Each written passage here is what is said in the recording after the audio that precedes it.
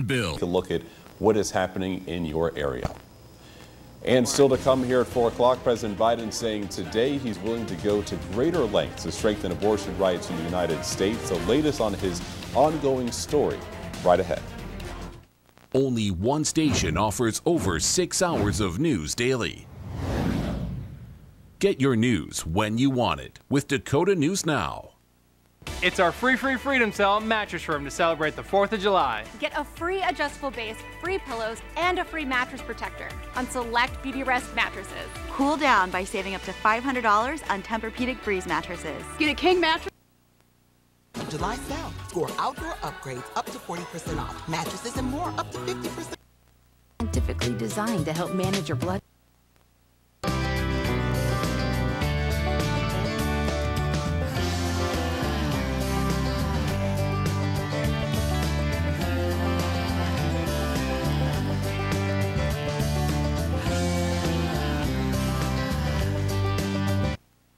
In his autobiography, it was the moment that there was this piece of music by Edward Elgar that played, and he wrote about how it undid him, and he made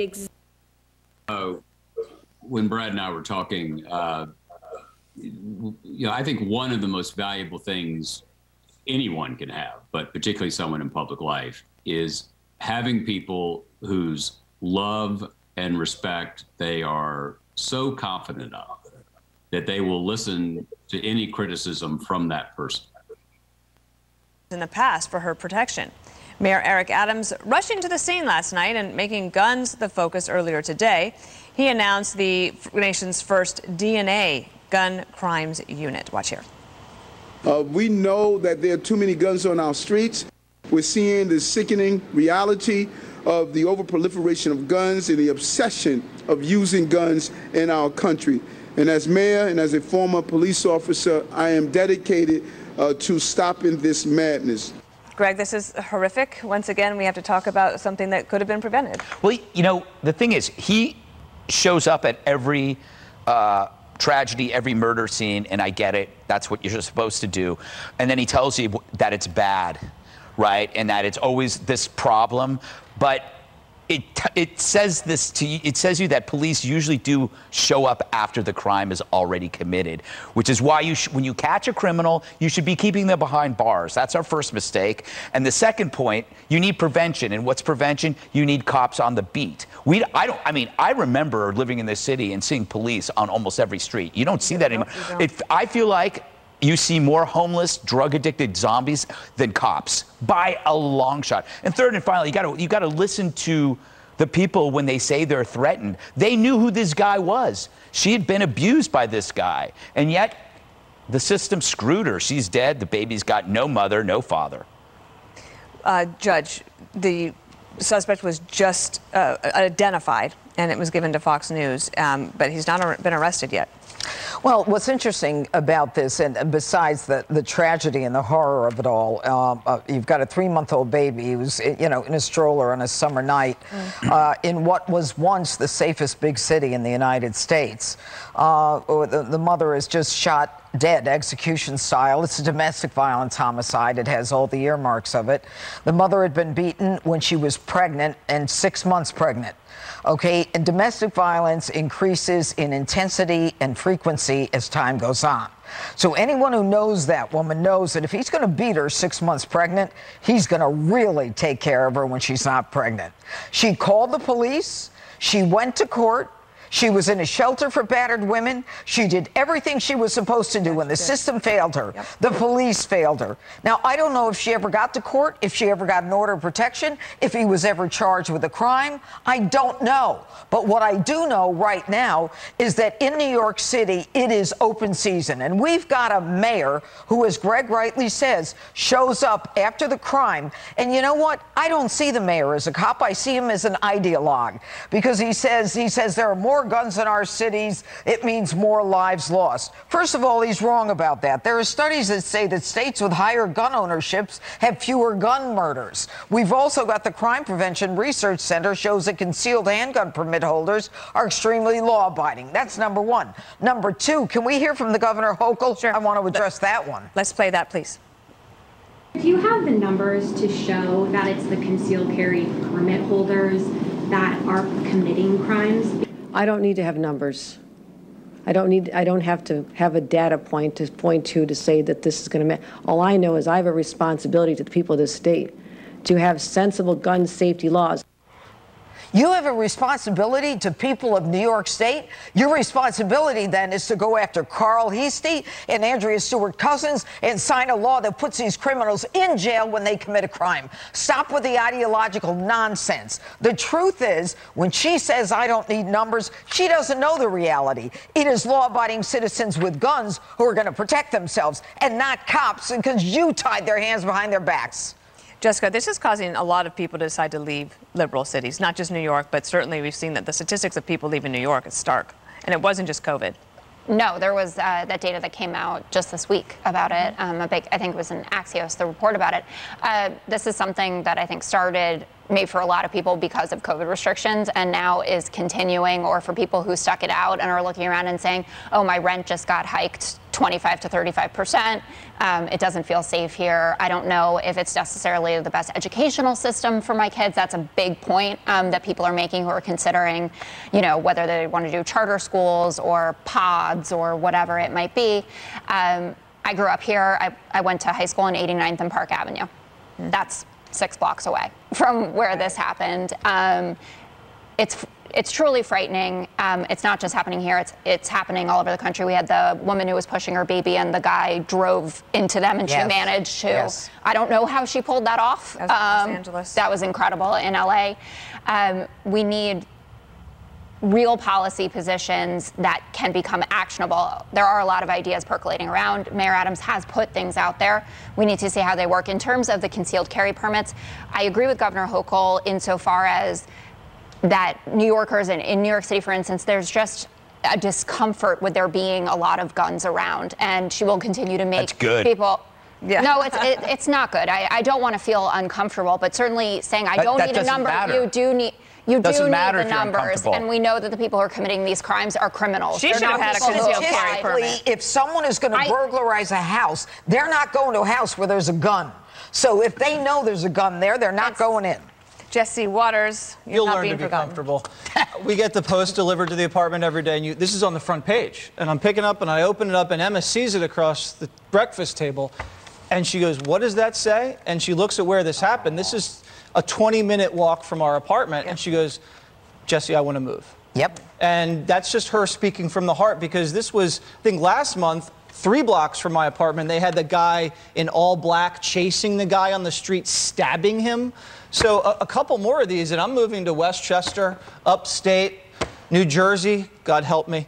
And because between COVID and crime, people do not want to live in the city anymore. And forget, if I'm wrong, correct me. If this guy's beating his wife or his girlfriend, and if he has a handgun, shouldn't that be red flagged away? I mean, right? We don't have red flag gloves. Yeah. In New York, we don't have a red flag. I thought we had a red flag in New York. I guarantee you that gun is not legal. Okay, but either way, if it was legal, it should have been taken from him. I don't like how Adams talks. Why are you reading? Okay. Why are you reading from notes? He should be speaking from the heart. He sounds like Pierre, the woman at the White House press secretary. You should be out there pouring your heart out to people instead of looking down and saying how much you care and how bad guns are. I don't trust this guy. Up next.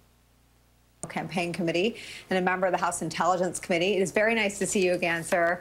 I want to ask you how you take not just 63% public opinion that was for leaving Roe versus Wade in place, but what's happening now are these bans that leave out exceptions for life of a mother. 93% of Americans oppose those. Taking out the exceptions for cases of rape and incest, 83 to 87% of Americans oppose that. How do you take the extreme nature of what Republicans are actually doing now and turn that into an electoral issue? Well, look, we're seeing dramatic movement in the polls in key races. We're seeing people in the street. I was at rallies in Rockland County, New York, and in New York City over the last weekend. People are fired up. But we also have short-term actions we must take to protect Roe now. I mean, there's a set of substantive actions that we need to take, and they are executive actions, legislative actions, but there are also private sector actions. And we need to do all those things to make sure women are kept safe and that they can continue to make their own reproductive decisions. And everything needs to be on the table. But there are also procedural ways that we can make democracy work better. And that's where the filibuster comes in. And then there's an electoral action we must take. Right now, if you go to dccc.org/defendchoice, just go to dccc.org, you can get involved in the midterms. We're going to put you to work. And that ultimately, holding the House, getting 2 more votes in the Senate, is what's going to get Roe v. Wade back into federal law and guarantee reproductive freedom once again in this country. How do you take, though, the emotional appeal that Republicans have successfully used for 40 years and match that? I mean, what you gave was the tactical and the procedural and the process for how you do it. But how do you make it land in the gut of the 93% of Americans who oppose what Republicans are doing, and that's these complete bans? Well, look, the best message is always impact. And I think right now there are millions of Americans who understand we're going the wrong way, that we are going back on 50 years of guaranteed reproductive freedom. Talk to people out in the street. They get it. It makes them angry that their daughters, my daughters, are going to have fewer rights than the generation that came before them, going back 50 years. I talked to someone who's an immigrant to this country. He said, I came to America to escape governments that have policies like this. People understand emotionally what it means to have the Supreme Court rip away constitutionally protected rights. And they're not finished. And anybody who cares about marriage equality, anybody who cares about making intimate decisions on their own, interracial marriage even, all of these things depend on an understanding of the Constitution that this court has now rejected. Let's be really clear. If the Republicans take control of the Congress with one law, they can ban abortion in all 50 states. And the choice is going to be, do you want a party that's going to criminalize abortion and ban it in all 50 states, or do you want a party that's going to keep Roe v. Wade protecting your freedoms? That's the choice. Congressman, I want to ask you, because we had so many conversations. Dakota, further north and west, they are clearing out. Temperatures are in the low 80s further northwest, even some upper 70s as well. But most of the region in the mid to upper 80s and even a few low 90s, like in Yankton, 93 degrees. Wind is coming in from the northwest. It's averaging between 15 and 20 miles an hour. A little bit of an improvement from where we were at yesterday. The rest of the night, temperatures do stay relatively comfortable. We'll fall back to the low 60s for tomorrow morning. And the next big thing will show that there will be some showers and thunderstorms trying to move into southwestern South Dakota tomorrow morning. Those won't be severe. Most of the day Friday actually will be staying dry. But then by Friday night, another thunderstorm complex builds into the southwestern part of the state. That could become severe, so we're going to be monitoring that. Just the beginning of multiple rounds of thunderstorms that we are tracking throughout the holiday weekend. We'll time those out coming up in just a few minutes, Sam. Tyler, thank you. And just a little south of Sioux Falls, there is a growing music and entertainment scene in Canton. Daniel Heineman from the Canton Performing Arts Council is joining us to talk about some events that are coming up this summer. And before we get too in depth into those events, can you tell us a little bit about the organization's overall role? It's relatively new. And what is you all's mission?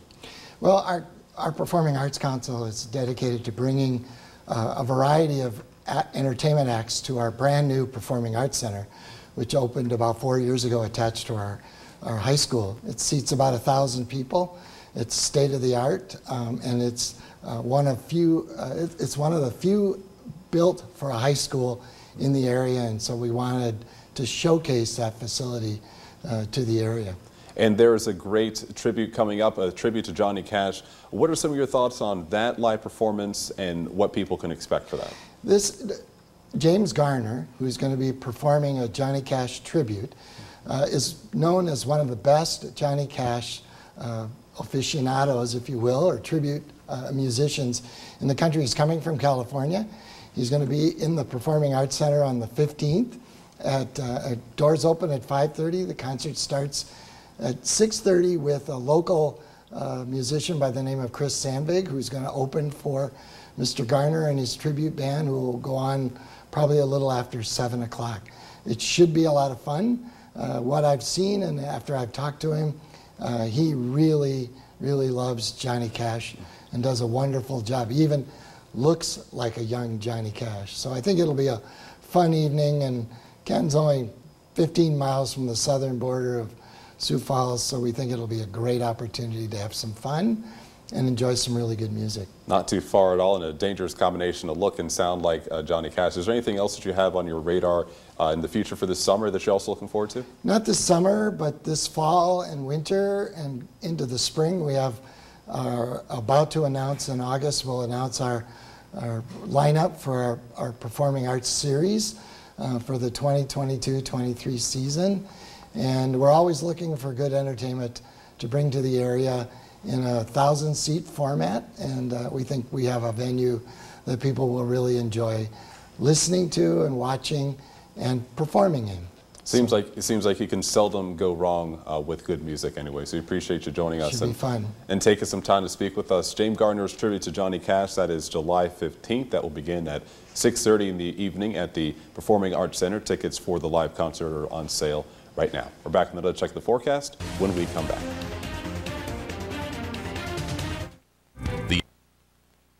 Credits opposing the gas tax holiday in 2007, 2008. He says, and because McCain and Hillary Clinton were in favor of it in 2008, Yes. and his opposition, he thinks, is the reason that he beat her in North Carolina and tied with her in Indiana and became the Democratic nominee.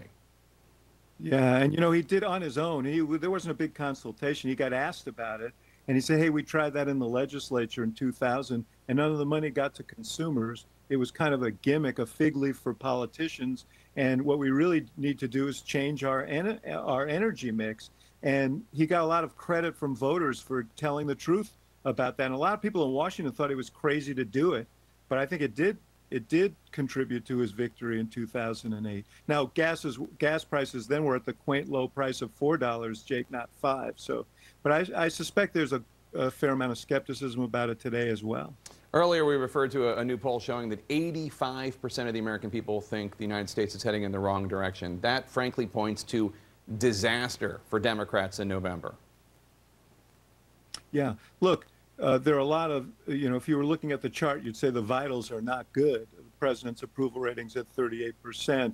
His economic ratings are low. Consumer confidence is down, the number that you mentioned. The one thing that I don't know is how this ruling by the Supreme Court last week is going to affect things. I've heard from people all over the country who've been doing focus groups and polling this week, and it really does seem to have galvanized people, and not just about this issue, but concerns about Republicans and extremism. And, you know, if I were a Republican strategist, I'd be a little bit worried about that right now.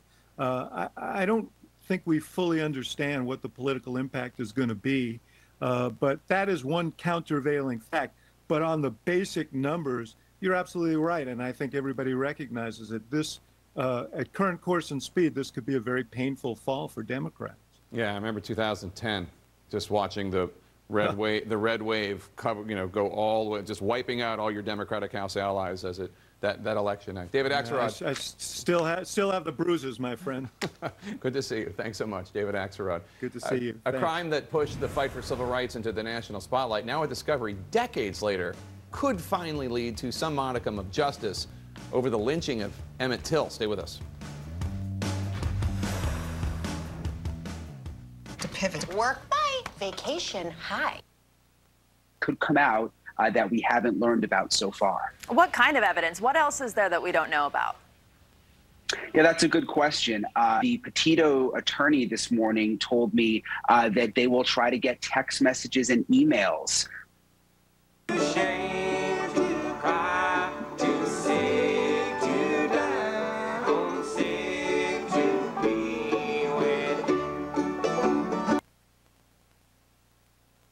Lot and to 3 more lots to offset maintenance and tax burden on their lot, and then a request in 2015 that I've worked so hard for.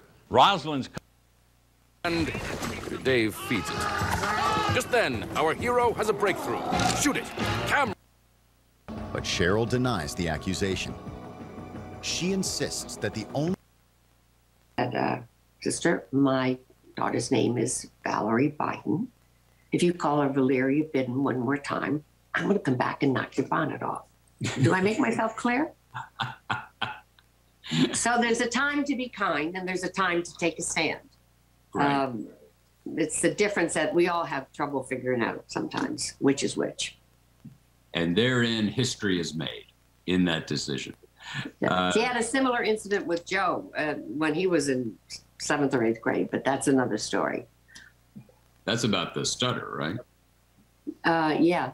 Do you want, I mean, yes, the nun made fun of him. Mr. Biden? Who in the class can tell Biden how to pronounce that word? And the word was gentleman. And Joe, when stutterers speak, they speak in a cadence, in a rhythm. And Joe said, Sir Walter Raleigh was a gentleman. And she made fun of him. He got up and he left. He walked out of school. Again, that's a profile of courage to do. So a nun, and he walked the 3 or 4 miles home, told mommy wasn't going back, and she threw him in the car too, went back to the nun. And it was a repeat performance. And I think my mother may have added a few expletives in on this one. I hope so. Excuse me, I'm sorry, Mike. You're recuperating. Brad? All backed by a lifetime guarantee. And it's showing all the hallmarks of grinding on for a very long time, becoming this war of attrition, possibly a forever war. Because, I mean, we've seen the U.S. intelligence talking about Russia probably wanting to take this entire country, despite morale being low amongst Russian troops, despite not making the gains they need to make. Putin's objective still seems to be to take all of Ukraine, and most Ukrainians you speak to are fully aware of that. They realize that he's not going to be satisfied with the East, with Crimea, with taking Mariupol. He wants this entire country, and it's a frightening prospect for them because they can't get on with their lives. You can't plan for the future when you're being viciously attacked by your neighbor. I mean, look, their candidacy status for the EU got rushed through. But at the end of the day, they know they're not going to become an EU membership, even if they go through all the procedures and pass it properly until this war is over. People come and go from the country thinking, okay, it might be safe to come back and start your business. And then Kyiv gets hit and they have to leave again. So it's a very, very debilitating cycle for everybody in this country to live through. And, you know, if you watch the Richard Engels interview with Zelensky, he also worries that the West is going to become very tired of this war with Ukraine because it's costing them a lot of money. The longer this war goes on, the more it drives down profits in the West when you factor in refugees, energy, rearmament. These are all huge costs for the West. And if this is going to be a war of attrition, Ukrainians are asking themselves, how much longer are we going to get supported? Yeah, and I mean, I think, Cal, the only thing more bleak than that assessment is the alternative. I mean, what do you think the ability for people to really contemplate the grim and really dangerous implications of the alternative for the, you know, and I keep going back to the briefings that we all got at the beginning from the administration, that this was going to be quick, that Russia would take over, they would have control of Kyiv in a matter of days, not weeks. The Ukrainians were the plot twist that nobody saw coming, that Western intelligence missed. What sort of recalibrations have we made to make sure to help guarantee their success? So I think one of the issues is just because the Ukrainians had that initial success of stopping the Russians, it doesn't mean they're winning this war, right? The Ukrainians are very much losing this war. Thousands of Ukrainians are dying. We don't know how many civilians are dying. We don't know how many soldiers are dying on the front because it's a country at war and they're not going to share that information for very legitimate security purposes. I hate the winners and losers talk in war because it's war and it's terrible and there are no winners and losers. But if anyone's winning this war, the United States is is winning this war because their goals of strengthening NATO, of strengthening a European alliance, of weakening the Russian military, of costing the Russian military lives of young men and women who don't know what they're doing there.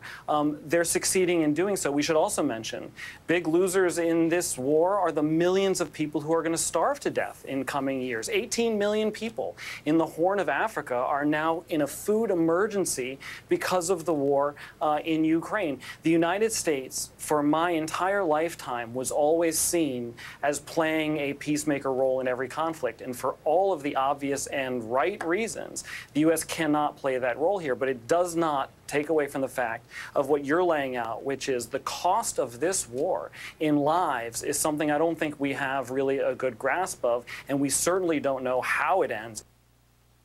Bringing to light evidence favoring Glossop's innocence. They can say, ignore this thing and let's set an execution date for this man, or they can say, you know, boy, there's something here.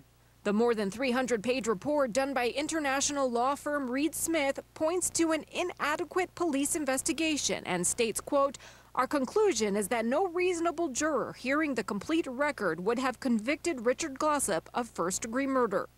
The report found prosecutors intentionally destroyed evidence and uncovered evidence that never went before a jury, calling it, quote, a complete breakdown in our criminal justice system. The original lead prosecutor did not respond to CNN's request for comment. Investigators say the Attorney General's office did not respond to requests for access to records and evidence. They talked to people who have never been talked to before. They found paperwork that had never been found before. The report was commissioned by a bipartisan group of 34 state lawmakers, including 28 Republicans, led by McDougal. If we put an innocent man to death, that means we can do it again in the future. And so why have the death penalty? Oklahoma is second in the country behind Texas for carrying out the most executions. Since his involvement with the Glossop case, McDougal has filed 3 bills in the state house to reform capital punishment. None have moved forward, but there's hope Glossop's case and the report will create change. When you're a Republican standing up for somebody that needs to be exonerated, it's difficult because some may call you soft on crime. You may lose your next election based off of it, but to me, I always go back to this is a man's life. And the AG's office isn't commenting about this report to us, and we didn't get a call back from the current district attorney's office. But listen, I talked to Knight earlier today, right after he actually was visiting Glossop in prison. He said Glossop got that report this past Tuesday. He read it over, and he said, quite frankly, his reaction, he's angry, Jake, and he's scared. There's a lot in those 350 pages that he never even knew about, and he's worried, really, no one's going to pay attention now. Of course, we've seen so much support here, but the next steps, Knight is going to file this paperwork tomorrow, and the media goal is to really just stop the state from setting a new execution date and then ultimately, of course, exonerate Glossop. We'll stay on top of this, Jake. All right, Bryn Gingras, great reporting. Thank you so much. It has been nearly 70 years since Emmett Till's murder spurred much of the civil rights movement. Why his family says now they're finally hopeful that some justice may be served. Stay with us. What if I sleep hot?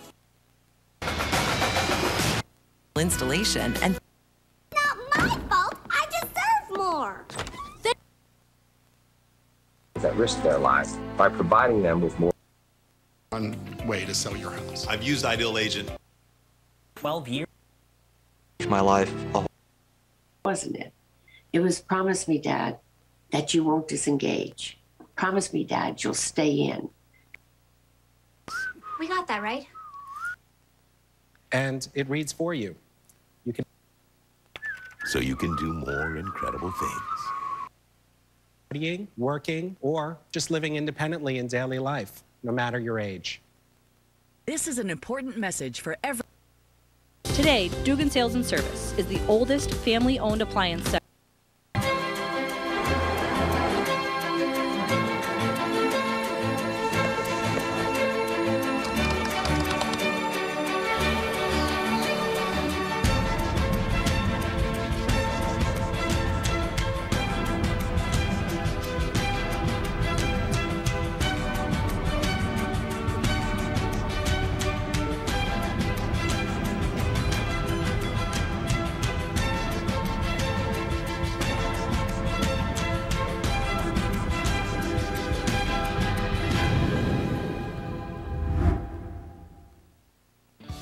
this is Mike and Sarah from Schulte Subaru. We've previously talked about how very happy with it. even my You can get the Granite Stone Blue 12-piece set, not for... This is an important message for every traffic, leading police to issue a dispersal order. Officers donned riot gear, even deployed smoke before the group cleared out. Police Chief John Toombs said the city is not treating the incident as a riot, but rather as an unlawful assembly since they didn't get a permit ahead of time. A different protest in Sioux Falls today, this one urging Sanford Health to stop using animals for medical training. It was organized by the Physicians Committee for Responsible Medicine. Sanford's Advanced Trauma Life Support course, which is taught at the Sanford Medical Center in Fargo, involves cutting into pigs to teach invasive procedures. Protest organizers say of the 385 programs of this type in the U.S. and Canada, this is the only one still using animals. Sanford says that the training follows the guidelines of the Animal Welfare Act. A groundbreaking today on the Veterans Community Project. It's a housing community near Burnside Park that will be made up of 25 homes. It's an innovative approach. They'll all be in tiny houses between 240 and 320 square feet, allowing for more affordable, efficient housing. They'll house veterans free of charge as part of an effort to combat homelessness. We are still combating with the heat. It's not as bad today, but the humidity definitely up a little bit in some areas. Yeah, that it is, Sam. And you know, tonight we will stay quiet overall. There will be a few showers and thunderstorms in southwestern South Dakota tomorrow morning. Most of the day Friday will be quiet, but then another round of showers and thunderstorms will be building in for Friday night going into Saturday morning. And that'll be kind of the theme as we head into the holiday weekend itself. Chances for showers and thunderstorms persisting not only over the weekend itself, but also into the beginning of next week as well, which would of course include the 4th.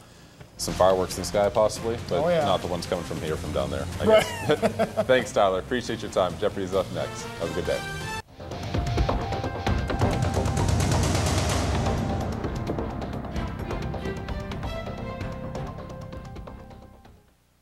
To communicate with them at home. Only 10% of hearing. New everyone. That education helps. Emily, do you want to tell us about more weird? All right, I wonder how many times. Well, if you would all join. Take an hour, sit down. It's July 3rd at 7 p.m. It's called Ukraine Answering the Call. It airs on NBC at 7 p.m. Eastern and Pacific. We'll see you there. Quick break for us. We'll be right back. Did you know that most cars today have a cabin air filter? So there you go. And that's her neighbor. Look at that, made of Jan. Oh, That's very talk cute. about like getting off scot-free and have to pay for that. Exactly. Happy birthday, Mom. Happy birthday. Jesse? Jesse's got some Anywhere in their system. Let's bring in CNN's Ryan Young now. Ryan, how was this arrest warrant discovered, and what's the reaction from Emmett Till's family? Well, as you can imagine, Jake, this has been fascinating in terms of the details of this story, but for this family, they've never given up hope. They've never stopped fighting over 70 years. It was actually their own family foundation that was in that basement, and they said they found a dusty, dank box that they opened up, and there was the warrant. It was signed. It was ready to go. 3 names appeared on it. And, of course, now they want that warrant served. And you talked about the fact that she recanted that admission several years later. But think about the 2 men who were involved in this case who were tried and also found not guilty. They told a magazine years later that they actually did the crime. And if it wasn't for Jet Magazine putting out those photos years ago of Emmett Till's face, badly beaten, tortured before he was murdered, a 14-year-old, the whole country sort of changed when you think about the civil rights movement and how people started stepping into the streets because they thought this was a line that should have been never crossed. And then put the fact that now, 70 years later, this family is still fighting for justice. They want to see something happen. They want to see the warrant served. But as we've been talking to law experts throughout the day, they feel there should be some hurdles that could come along with that because obviously the woman now lives in North Carolina, not in Mississippi. So this conversation's not over, Jake. But if you think about it, this family has not given up. So much time has passed, but those images seared into the brains of a lot of Americans. Jake? Can Donham be arrested? Yeah, and that is the big question. I actually talked to a lawyer just before coming on set. he says, look, the warrant still may be good in Mississippi, but because she lives in North Carolina and she was never served it or never ran from it, there might be some talk about whether or not she could be moved from one state to the next. So this all will have to get played out in the legal eyes, but so far most lawyers believe that there'll be some more hurdles when it comes to whether or not they can move her or not, especially at this point. All right, Ryan Young, thanks so much. You can follow me on Facebook, Instagram, Twitter, and the TikTok at Jake Tapper. You can tweet the show at The Lead CNN. We actually read them. If you ever miss an episode of the show, you know what you can do? You can listen to The Lead, wherever you get your podcasts. Our coverage now continues with one Mr. Wolf Blitzer right next door in a place I like to call the Situation Room.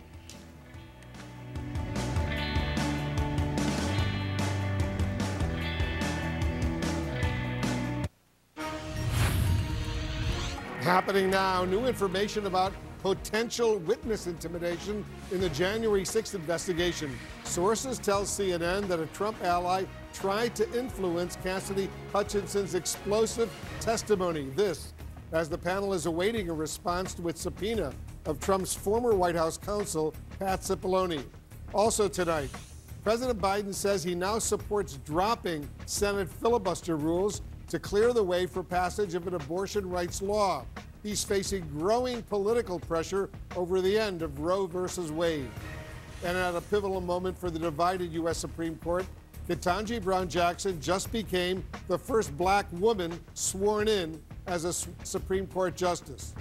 We want to welcome our viewers here in the United States and around the world. I'm Wolf Blitzer. You're in the Situation Room.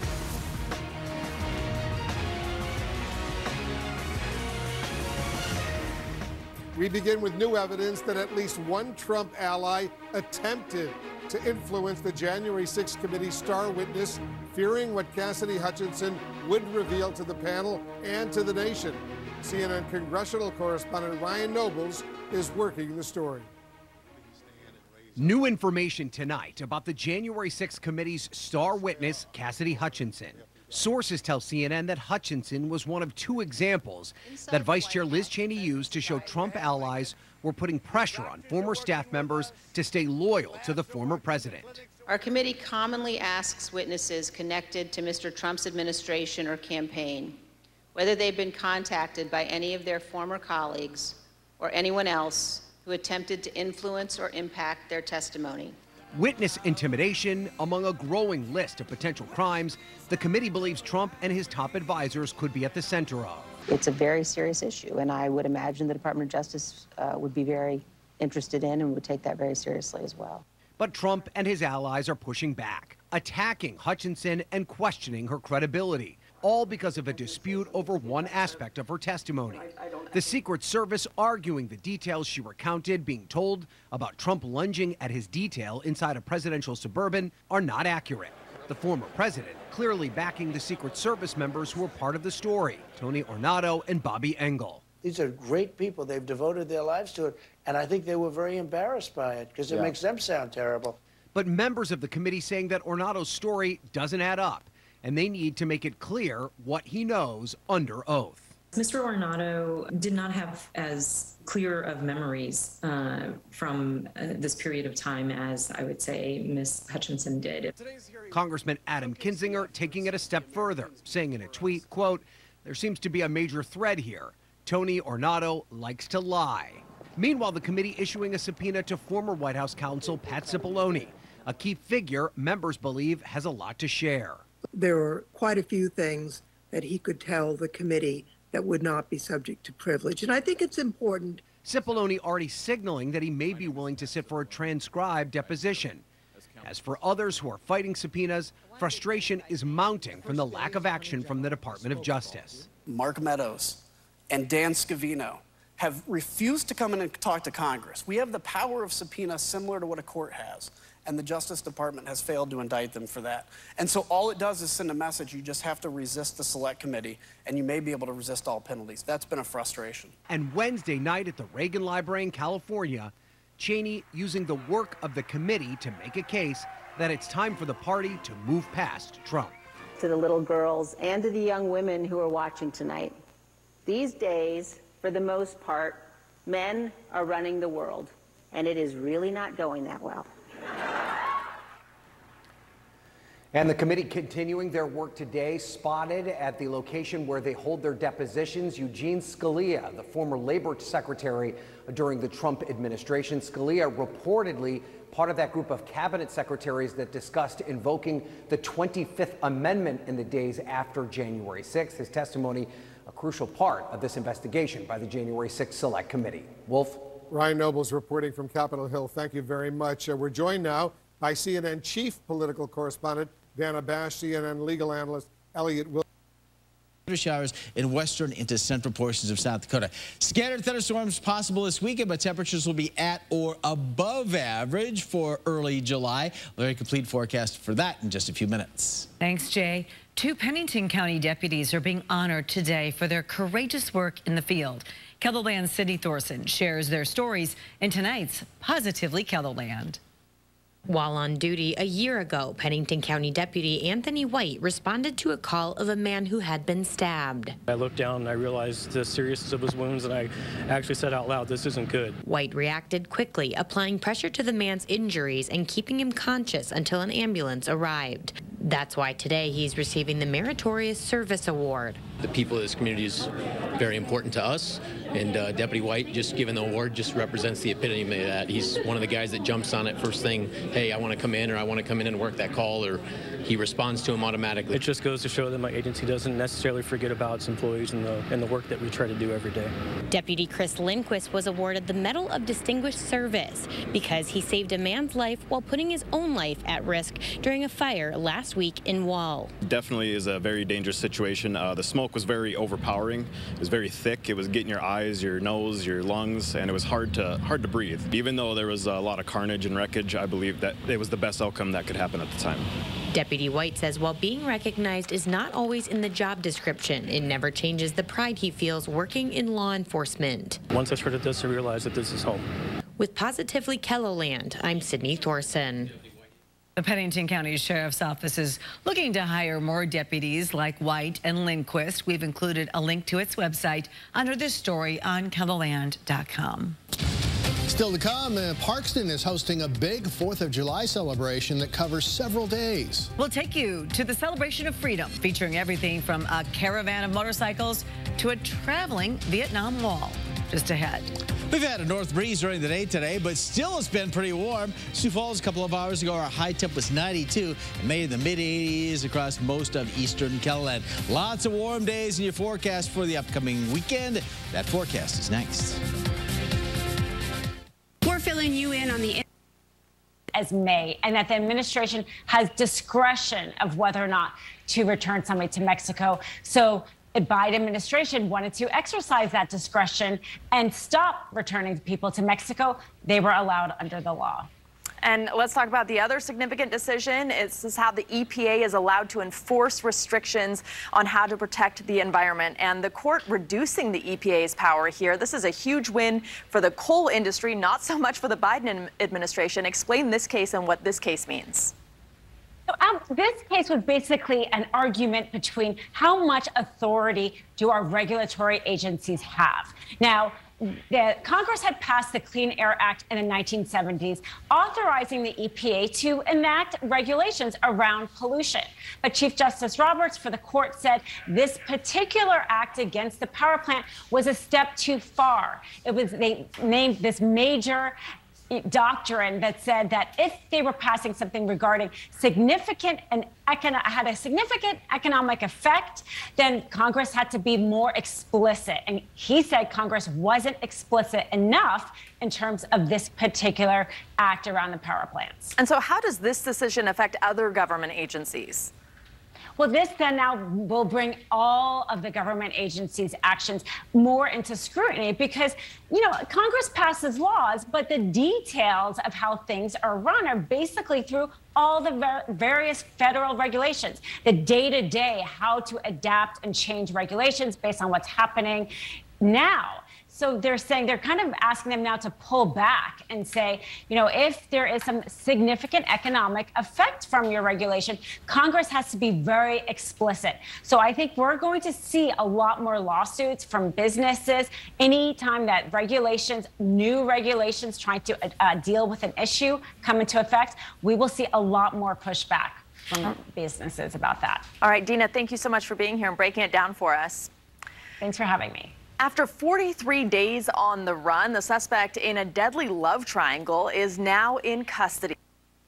But we now have again the calls for packing the court, for making it over, for doing away with it. What do you think of what we're hearing on Capitol Hill? Well, I think it's all based on a lie, Shannon, because what they say again and again is that the court is usurping power, when what's clear from this term is what it's doing is restoring constitutional order. So as John just pointed out, they're giving the power to Congress that Congress rightly has under the Constitution. In connection with the other case that you mentioned, the Remain in Mexico case, they basically made clear that this is a situation where you have the executive branch, to implement this policy, has to be able to negotiate with foreign governments. So there's an interplay between the executive and congressional statutes. In the abortion case, they didn't take power to the court. What they did was return it to the states. The complaint that we've had for half a century is that the states were governing this and were regulating abortion up until 1973, when the court took the issue away from them. All the court has done here is shed power from itself and give it back to the states. So I think what's happening here is this is a court that is restoring order in the sense of the responsibility is being assigned in the places where it was supposed to be assigned, as the Constitution and the law were understood at the time they were, whichever laws or the provisions of the Constitution were adopted. It's been a wild term, and we're still waiting for word on the leaker as well. Andy and Jonathan, thank you both. Thank you. Thank you. Stocks were off. The Dow lost 254, the S&P 500 dropped 33, NASDAQ fell 149. Well, President Biden has just arrived back at the White House following a trip to Europe to meet with leaders there about the economy, energy, and NATO's response to Russia's invasion of Ukraine. The president says the U.S. will bolster its military presence in Europe, and that Vladimir Putin will feel what the president calls the NATOization of Europe. White House correspondent Jackie Heinrich reports tonight from Madrid, Spain. Good evening, Jackie. Good evening, Shannon. Father, if you will, of the event there. Let me throw this out, though. I think probably the most serious thing that I've heard about a prosecution, and I would agree that this may be a real threat to them, and that is this idea of witness tampering. If they can link the witness tampering that we heard about in the committee hearing back to Trump or at Trump's direction, then I think that's a much more likely scenario that you may see a prosecution on. It removes the political obstacles. It removes the issues that you'd have to deal with because he was a candidate at the time. And even when we talk about just the facts of the case that came out, this idea that he was directing people to come through the magnetometers, if you just change the inflection of his statement that's attributed to him, and that is, you know, they're not here to hurt me versus you're not here to hurt me. It changes the entire context of the discussion. And so those things would have to be overcome. You don't have those same hurdles to jump over if you just talk about Michael, the fact that I'll jump in. He's directing. I'll jump in to litigate this a little, and then when we're done lawyering, Howard can just come in and talk like a normal person. I don't think you go through an armed insurrection and the only capital attack in the United States in the last century to do tampering. I mean, it's important, and people go to jail for it, but this ain't a tampering case. If prosecutors see that, and wait, I'm going to finish, and then you'll finish, okay? If prosecutors want to deal with that, they can do so. It's not nothing, and we've seen federal mafia cases and others deal with it. But we are talking about an armed attack on the seat of government with multiple people in Trump's orbit saying, admitting in public their goal was to overthrow the election. They're claiming the fifth over that pursuant activity, and he issued what one expert on this program called an illegal order. I get you on the inflection, and yes, everyone gets their day in court to explain what they meant, what they said. But he also asked them to let in the armed people. And I don't care whether you're the President of the United States or a random agent, you do not let armed people in. The magnetometers are there for a reason, and that alone would seem to be an illicit order. So with all that on the table, I let you respond. Yeah, no, I don't put much stock into this whole idea about coming in under the magnetometers. This guy's such a narcissist, he's worried about his crowd size at every event. And the magnetometers weren't an issue at the Capitol. They were an issue down at the ellipse there. So this is not a situation where he was lining people up on the Capitol steps. I'm all for prosecuting who deserves to be prosecuted, but you better have something more than some speculation and possibility and a little hearsay here, a little hearsay there. You better have some text, some messages, some witnesses who will come and say, he did this, he said that.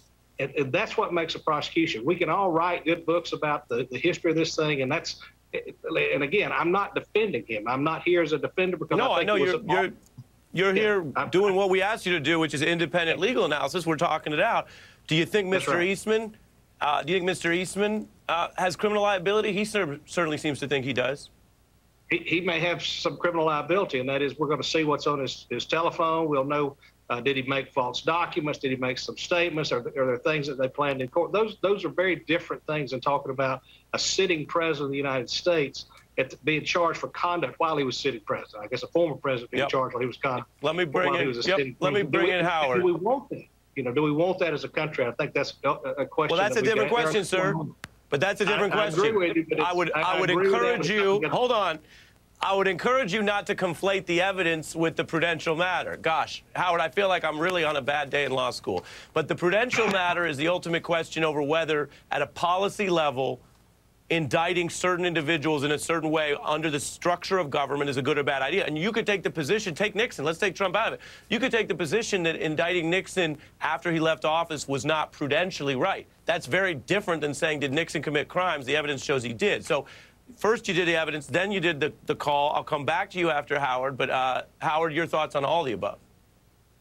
Okay, so since I'm not an attorney and I have no ability to argue with either one of you about any of this, let me tell you about the politics of it. Herschel Walker is now trailing Raphael Warnock in Georgia by single digits, but it's getting bigger. Mike Lee is in trouble in Utah because there's a young independent out there who's moderate, and he was endorsed by the Democrats, but he's not a Democrat. J.D. Vance is in trouble, is behind Tim Ryan in Ohio. So now this is not all, and this is in spite of the fact that that the Democrats are running are 10 points ahead of Biden in terms of favorability. Usually what you see in the midterms is the president's unpopular and he drags the Congress down. Not happening. There's two explanations. Most people today believe the Supreme Court is a rogue organization. That's a fact. Their approval rating is down around 33% after these, and after today, it's going to be worse. And if they start screwing around with the elections, as they've said they were going to do next year, they're going to be in the same boat as Trump in terms of their respectability. So you've got that, and then you've got all this stuff about Trump and whether he's a crook. But it doesn't, I mean, it almost doesn't matter if he's a crook or not. I'm for the rule of law, and I think he should be treated like every other American citizen, and I'll leave all to you gentlemen to figure that all out. But what the American public is seeing every single day is this guy's a crook. Because when somebody gets charged, the American people, contrary to the jury instructions, believes they're guilty. It may not be right, but that's how the system is until you do better in a courtroom than you do in the court of public opinion in this country. Yeah. So I think, I think the guy is a crook. I grew up in New York. He's never done an honest thing in his life. People don't lend him money in New York because they know they'll never get paid back. All this stuff with Deutsche Bank. I mean, the guy is filth from beginning to end of his whole life. That's what's important. So all this stuff about the hearings, which is pretty bad, and having credible young women come and say, here's what really happened, and he threw the plate against the wall and all this kind of stuff, that's what people are going to remember. And then Tish James has got another thing in New York, and who knows what's going to happen there. The reason Raphael Warnock and John Ossoff are in the Senate today is because of Donald Trump. Because during that runoff, there were a whole lot of moderate Republican, particularly women, white women in the suburbs who said, this is not something we shouldn't be going on in this country. That's what's going to happen again in the midterms. I think we're going to pick up a lot of seats. I do not think we're going to lose the House at this point. You guys can mumbo jumbo about the legal stuff, and I'm not making fun of it. It's really critical stuff, but it's above my head, and it's above the head of most American people. This is a bad show for the president. I think you walked through a lot of the key elements. Howard, I have another question for you on that. If we're going to do mumbo jumbo, I get to be mumbo. Michael, you're jumbo. Okay. Russian forces have withdrawn from a strategic Black Sea island after relentless Ukrainian attacks. Russia's portraying the pullout from Snake Island off the port of the city of Odessa as a goodwill gesture. But Russian troops maintain their push to encircle the last stronghold of Ukrainian resistance in an eastern province. Let's bring in Fox News senior strategic analyst, retired General Jack Keane. General, always good to see you. Yeah, it's great to see you, Shannon. I'm going to start off with a little bit of what the president had to say before leaving the NATO summit in Madrid. The reason why gas prices are up is because of Russia. Russia. The reason why the food crisis exists is because of Russia. Russia not allowing grain to get out of Ukraine. General, Russia is certainly a major foreign policy problem around the world, but how fair do you think it is for the president to also assign blame for our domestic issues with what's going on with Russia?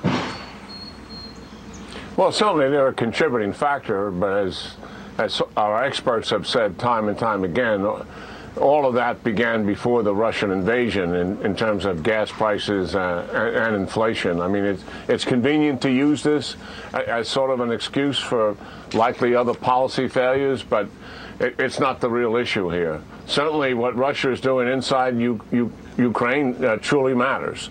And I think where we are, frankly, Shannon, is we're at a tipping point here because Russia is economically devastating Ukraine. The economy has contracted about 35%. It's heading to 50%, and a potentially economic failed state. And the reason is Russia has cut off Ukraine's agriculture exports, which the economy is dependent on. The second thing, if we've been witnessing this for weeks now, Shannon, is that Russia has gained military momentum. They're using their artillery, which they have more of, and it outguns the Ukrainians in terms of range. And they've ground down the Ukrainians slowly, methodically, and they have gained more territory, particularly in the eastern Donbass region. But they've suffered significant casualties, Shannon, the Russian military. Ukraine's casualties have gone up as well. So what we think is going to happen here, Russia, before they continue the attack in the Donbass region to the west and conduct other operations, they're going to have to rearm and refit. This presents an opportunity that President... Yeah, quickly, I was going to ask you about Snake Island. What do you make of the Russians giving that up, saying it's a goodwill gesture? The Ukrainians said they have just dug in and fought to keep it.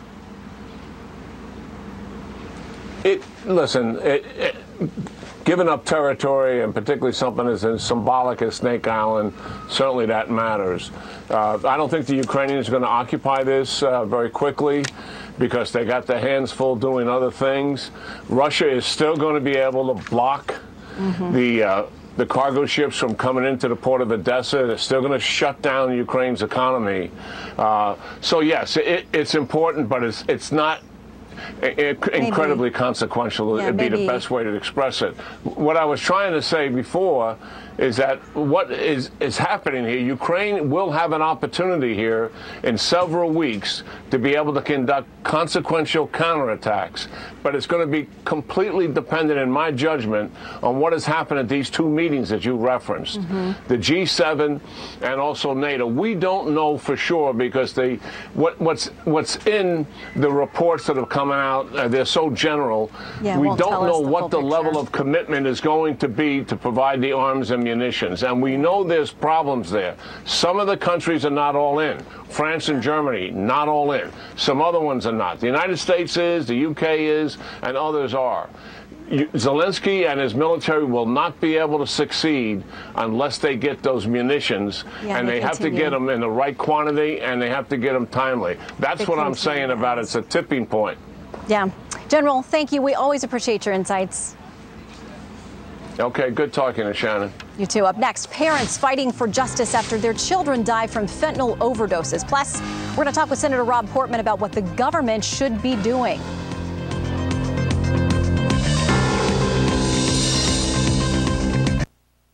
I was just going to add one last thing. You know, I've covered Biden for a long time. I would not have pegged him for the guy who, you know, would have been the vice president to the first black president, who would have had a black vice president and would have named a black woman to the Supreme Court. So, you know, there are always surprises in the world of politics. Audie, thanks very much for joining us. I think this is your first time here in the Situation Room. First of many times to come down the road. Welcome to our team. Thanks very much, Audie, and thanks, David Chalian, of course, as usual. Coming up, a really critical moment in the January 6th investigation. Former Trump White House counsel Pat Cipollone subpoenaed by the Select Committee. What will he reveal to investigators? Stand by. Why is Roger happy? Sarah.org/Medical Minute. Phil has one more check of the evening forecast next. Keep up with all the current news on while the restless hot Automotive has moved to the Empire Mall for the first great sale of the summer. Car shopping at the mall. That's right, with over 1,300 vehicles in the Sears Wing parking lot for a limited time. And at Billion Toyota, get 2.99% APR for 60 months with approved credit on certified pre-owned Toyota Corolla, Camry, and RAV4, backed by a 7-year, 100,000-mile limited powertrain warranty. System attacks your joint. And you need a career, you need something to fall back on. Go to law school. My father said, nah, do what you like to do because that's what you'll do best. So I went to the CIA and I went to law school at night. And later on, when Jimmy Carter won the election and appointed someone I didn't think was a good director, I left. But having gone to CIA through a series of remarkable coincidences, I was brought in. They elevated me to the legislative office to help work on all these investigations of the CIA. This Trump-backed conservative majority no longer needs even the center-right influence of Bush appointee John Roberts. It is moving forward, stripping away, as mentioned today, the EPA's energy powers. It departed from its claimed originalism to change and further expand gun rights this term amidst even this shooting epidemic.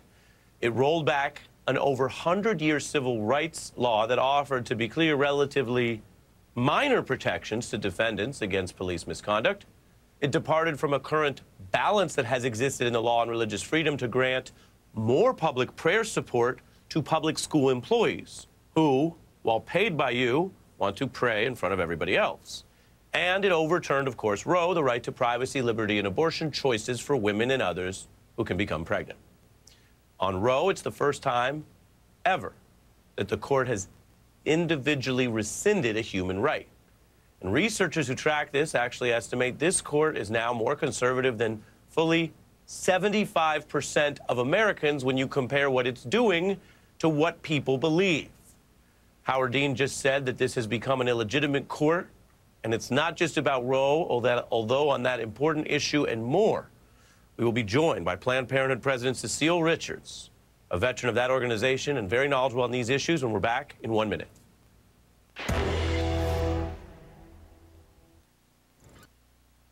And I feel that the balance of nature has helped me out in United Shades of America. Of civil disobedience. Digital reporter Jacob Newton has that story on our website right now. Meanwhile, a grassroots healthcare organization wants to put the abortion issue on the ballot in South Dakota. Dakotans for Health has developed a language for a potential constitutional ballot measure, which, if passed by state voters, would make South Dakota's near-total ban on abortion less restrictive. State law currently bans abortions except to save the life of the mother. The third thing tonight, a new report says houses and apartments in Sioux Falls are going up at the 5th fastest rate in the nation.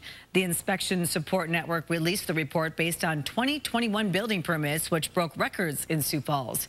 But this year is already on track to shatter last year's growth, with more housing units than ever before now underway in the city. You look at multifamily, we've already permitted as many units as of the end of May as we did all of last year. Right now, because of the shortage and the need and the ability to throw up a lot of units all at once through multi-housing is much simpler and quicker. That's why you see those types of apartments going up at this point. Where all of the demand for housing is coming from and what kind of housing is the toughest to find tonight in your Money Matters at 10. Well, campgoers to Swan Lake Christian Camp will find some new additions on the grounds this summer. 2 new cabins are just about complete. This will allow space for an additional 20 kids. Those who run the camp say they are seeing an increase in the number of campers. In tonight's Eye on KELO, we'll look at the growth at Swan Lake Christian Camp and what the future holds. And finally, the 5th thing is the top play of the month of June. Harrisburg's Reese Janza is able to chip in from 30 yards out to earn the birdie. That shot helped her lead an individual state championship in early June. You can see the rest of the top plays from June by visiting this story on KELOland.com. And now let's get one last check of our weather with Jay. And we do have a band of clouds passing through Sioux Falls right now. Nothing coming out of those clouds or just kind of cutting off our sunshine. Still a very pleasant evening with light winds and no humidity in the air. For tomorrow, we'll be about what we are right now, temperature-wise. Highs will be in the mid-80s, partly to mostly sunny skies here in eastern KELO. Thunderstorms possible out to the west. Thanks for joining us. Have a great evening.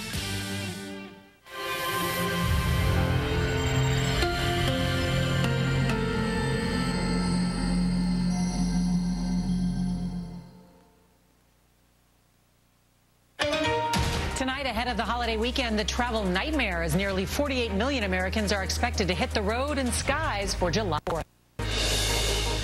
Delays and cancellations. Travelers brace for turbulence. I'm giving both flights 50-50 odds right now. That's why a record number of Americans are driving instead, just as there's some relief at the pump. You would rather take a 10-hour drive than fly with your kids. Yep, most definitely. The July 4th forecast, the latest on the storm system that could bring rain, thunderstorms, and possible flash flooding. News out of the Supreme Court, the big ruling that could hurt the effort to fight climate change, and the latest immigration case, as history is made with the swearing in of Justice Ketanji Brown Jackson. Abortion bans put on hold. The latest tonight as the battle over the procedure goes to the states. Plus, what President Biden wants to do to make abortion rights federal law. Our exclusive interview with the German chancellor, what he told Margaret Brennan about Vladimir Putin and the war in Ukraine. Crime without punishment. Our CBS News investigation continues as we talk to frustrated moms who were told to solve their children's murders.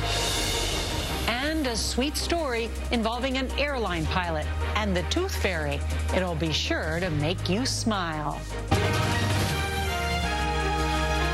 This is the CBS News with Nora O'Donnell, reporting from the nation's capital.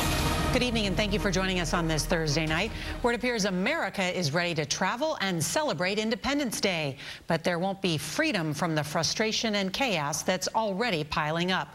Tonight, we can report that more than 440 flights were canceled and more than 3,200 delays just today. Flight demand is returning to near pre-pandemic levels, and so have the travel nightmares, with airlines struggling with pilot and other staffing shortages. Airlines, you could say, are really facing a test on the eve of what's going to be one of the busiest travel days. And if you want a sign of how it might go, the CEO of Delta Airlines is apologizing to customers. The situation's so dire, the company is taking employees with office jobs and sending them to the ticket counter to check bags. CBS's Errol Barnett is going to start us off tonight from a busy Reagan National Airport. Good evening, Errol. Hey there, Nora. Good evening. Cancellations are stacking up across the country. And the first black woman ever on the nation's highest court. But earlier today, a major blow to President Biden's agenda on climate change, a ruling that the EPA has limited authority to regulate emissions from power plants. The other ruling allowing the Biden administration to scrap the Trump-era policy, forcing most asylum seekers to wait in Mexico while their cases are decided. The Supreme Court ending the term with those two consequential decisions, and they've already placed a major election case on their docket for the fall. ABC's senior national correspondent Terry Moran leads us off from the Supreme Court. At the Supreme Court today, a major blow to the Biden administration's efforts to fight climate change. In a 6-3 decision, the court's conservative justices voted to sharply cut back the EPA's ability to regulate greenhouse gas emissions from power plants. Chief Justice John Roberts, writing for the majority, at first acknowledged that capping carbon dioxide emissions may be a sensible solution to the crisis of the day. But Roberts declared that sweeping regulations like the one at issue in this case, aimed at reducing power plants' carbon output nationwide, go beyond the lawful authority of the EPA and must be approved by Congress first. A decision of such magnitude and consequence rests with Congress itself, Roberts wrote. The case was brought by West Virginia's Attorney General, representing a group of Republican-led states and coal and mining companies. A lot of people are going to try to make this into an issue about climate change. This is about ensuring that Congress, not unelected bureaucrats, get to make the major decisions of the day. Justice Elena Kagan, in a scathing dissent joined by the court's 2 other liberals, insisted that the Clean Air Act, passed by Congress more than 50 years ago, gives the EPA flexibility to address climate change, and she blasted her conservative colleagues for taking it away. The court appoints itself, instead of Congress or the expert agency, the decision-maker on climate policy, she wrote. I cannot think of many things more frightening. But on immigration, a victory for the Biden administration. In a 5-4 opinion, the justices ruled that President Biden can end the so-called Remain in Mexico program, the Trump-era policy that forced roughly 70,000 asylum-seeking migrants to languish in Mexico as they waited for their cases to be resolved. Biden tried to end the program as soon as he took office, but a federal court reinstated it. Tonight, Chief Justice Roberts again writing the opinion, saying the lower court imposed a significant burden upon the executive's ability to conduct diplomatic relations with Mexico. In his dissent, Justice Samuel Alito accused the Biden administration of planning to simply release into this country untold numbers of aliens, adding, but the court looks the other way. And on this final day of a contentious Supreme Court term, a moment for the history books. After 233 years, Judge Ketanji Brown Jackson sworn in as the first black woman Supreme Court justice in U.S. history. Her husband holding up 2 Bibles as Chief Justice Roberts delivered the oath. I am pleased to welcome Justice Jackson to the court and to our common calling. That history-making moment earlier today. Terry Moran, we were on the air when it happened. And Terry, while the Justice Jackson brings a new perspective here, life experience and background to the court, the philosophical makeup for the most part remains the same. It does, Whit. It's still a 6-3 conservative supermajority. But they say that every new justice makes a new court. And Justice Jackson brings so much of that brilliant legal mind, her history as a public defender representing some of the most despised Americans, really, and that legacy of black American women in this country, and already a major voting rights case on the docket for next year. It's a case that will test whether state legislatures can seize full control of election results just in time for the 2024 campaign. Whit? All right, Terry, thank you. And after a week of high-stakes meetings with allies overseas, President Biden also turning his focus to the Supreme Court, blasting the decision overturning Roe v. Wade, accusing the justices of destabilizing America. Tonight, at least 12 states have ceased nearly all abortion services, but just today, courts in Florida and Kentucky temporarily halting significant new limits in those states. ABC's chief White House correspondent, Cecilia Vega, reporting from Madrid tonight. On the world stage for the last day of this high-stakes summit. Good afternoon, everyone. President Biden today turning his attention back home, blasting the Supreme Court and what he called its outrageous behavior. The historic ruling overturning Roe v. Wade now prompting a major shift for the president. He wants Congress to pass abortion rights protections at the federal level and says he now supports carving out an exception to Senate rules that would allow Democrats to do this with just a simple majority rather than 60 votes. I believe we have to codify Roe v. Wade in the law, and the way to do that is to make sure the Congress votes to do that. But the president, well aware that key members of his own party have said they're not on board with eliminating the filibuster, even when it comes to abortion rights. And just as the president was about to board Air Force One for the flight home, another blow to his domestic agenda, with that Supreme Court ruling limiting the EPA's ability to regulate greenhouse gases. the decision effectively making it impossible for his administration to reach its goal of cutting greenhouse gas emissions in half by 2030 and eliminating carbon by 2050. The White House calling the decision devastating, saying it aims to take our country backwards. A whirlwind day for the president on this final leg of his trip. Cecilia Vega traveling with him, joining us now from Madrid. And Cecilia, at a press conference, President Biden was also pressed on those record high gas prices and was asked how much longer Americans should expect to be paying so much. Yeah, well, the president didn't give a date, but he basically told Americans to brace yourself. This is not going to end anytime soon. We have heard this from him before. He is blaming Russia and this war in Ukraine for these sky-high prices. And right now, he said that Americans should expect to feel the effects of this, quote, wit, for as long as it takes. Cecilia, thank you. Tonight here. Crashed into the stationary vehicle. The driver and 2 migrants on board were taken to area hospitals in critical condition. This comes after 53 migrants died after being found earlier this week trapped inside a hot tractor trailer in San Antonio. 4 people are now charged in connection with their deaths, including the driver of the truck, Homero Zamorano, a U.S. citizen who was in court today. Zamorano can be seen here at an immigration checkpoint in Laredo earlier this week. Authorities say he was hiding in the bushes, pretending to be one of the surviving migrants. Communities in Central America are grieving. In Honduras, Karen Caballero's 2 sons, 18-year-old Fernando and 23-year-old Alejandro, as well as her 24-year-old daughter-in-law, Margie Tamara, are among the dead. We all planned it as a family so they could have a different life and achieve goals and dreams. Also among the dead, 14-year-old Juan Tulul and his 13-year-old cousin, Pascual Guajiac from Guatemala. He had hoped to make enough money in the U.S. to buy his mother a house. Archbishop Gustavo Garcia Sier has met with survivors in hospitals, most unable to talk. They're coming from situations of great injustice. They're fleeing. And so they are fleeing. And they have hope.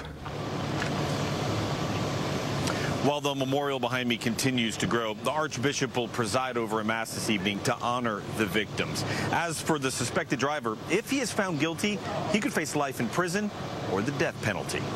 Nora? Omar Villafranca there. Thank you so much. President Biden is back at the White House tonight after a 3-day NATO summit in Madrid. Before returning home, the president announced an additional $800 million in aid to Ukraine. Other NATO nations, including Europe's largest economy, Germany, said it would also provide additional weapons and further cut back on Russian gas imports. Face the Nation moderator and chief foreign affairs correspondent Margaret Brennan spoke exclusively with German Chancellor Olaf Scholz in Madrid. When you speak to Putin, does he acknowledge the sanctions? Does he acknowledge how much his economy has been hurt? Or does he just not care? I think he cares, but he will not really admit it. So you get some because it hasn't stopped him. You get some idea that it really is hurting him and that he understands the deep impacts of our sanctions on his economy. And I'm always mentioning it because it's necessary to say it. But this is now happening to a country that is not that advanced, that is really needing all the technologies from the rest of the world for having a similar standard of living and for having the chance to be part of a growth in the world economy. And this is now the real damage to the Russian economy. When will Putin run out of weapons, run out of funds, or can this continue for years? No one really knows. He is the leader of a very great country with a lot of people living there, with a lot of means, and he is really doing this brutal war with, and he prepared for it very long. I think the decision to do this war was taken 1 year before it started, or possibly earlier, because he prepared for it, and so he will be able to continue with the war really a long time. Germany is providing about $2 billion in aid to Ukraine. That's roughly what you spend per month on gas from Russia, on coal, on energy supplies. So while you're helping the Ukrainians financially, you're also essentially giving Vladimir Putin a financial lifeline. He cannot buy anything from the money he's getting from us because he has all these sanctions on imports for modern technologies and things he is looking for. So this is what is making very angry. But Vladimir Putin can use that money elsewhere, just not in the West. But so he cannot buy it. Is it still $2 billion a month that Germany is sending to Russia? It is always decreasing, and I once again say that we decided that we do that we draft the sanctions in a way that they hurt Putin, and this is what we do. And once again, we are now doing real investments into technology, in pipelines, in ports. And I know there are people that sometimes think that when you are taking a decision one afternoon, the next morning you have a port and a 40 kilometers pipeline. Oh, it takes time. In the real life, this is not happening. Well, you can see more of Margaret's interview with the German Chancellor on Sunday's Face the Nation. We want to turn now to our new investigative series, Crime Without Punishment, that looks at the rise of unsolved murders in the U.S. Tonight we go to Jackson, Mississippi, which has one of the highest per capita homicide rates in the country. CBS News Chief Investigative Correspondent Jim Axelrod reports on the impact these homicides have on family members and the troubling racial disparity in which cases get solved. Everyone in this room who has had a member of their family murdered, raise your hand. When we started calling mothers who'd lost their children to murder in Jackson, Mississippi, word got around, and more than 30 people arrived for our interview. They didn't investigate my case. And more just kept coming. Margie Allen, Danita Williams, and Lucinda Wade Robinson all lost sons to gun violence in Jackson. Has there been any arrest made in either of these three cases? No. Not one arrest? I was showed a picture of my baby on the side of the road. I was showed some information, and I was told to go solve my own crime. Go solve your own crime? And bring them the evidence, and I would take it to them. In Jackson, the capital of Mississippi, the numbers are stunning. 156 homicides last year, one of the highest per capita homicide rates in the entire country. The whole system is backlogged.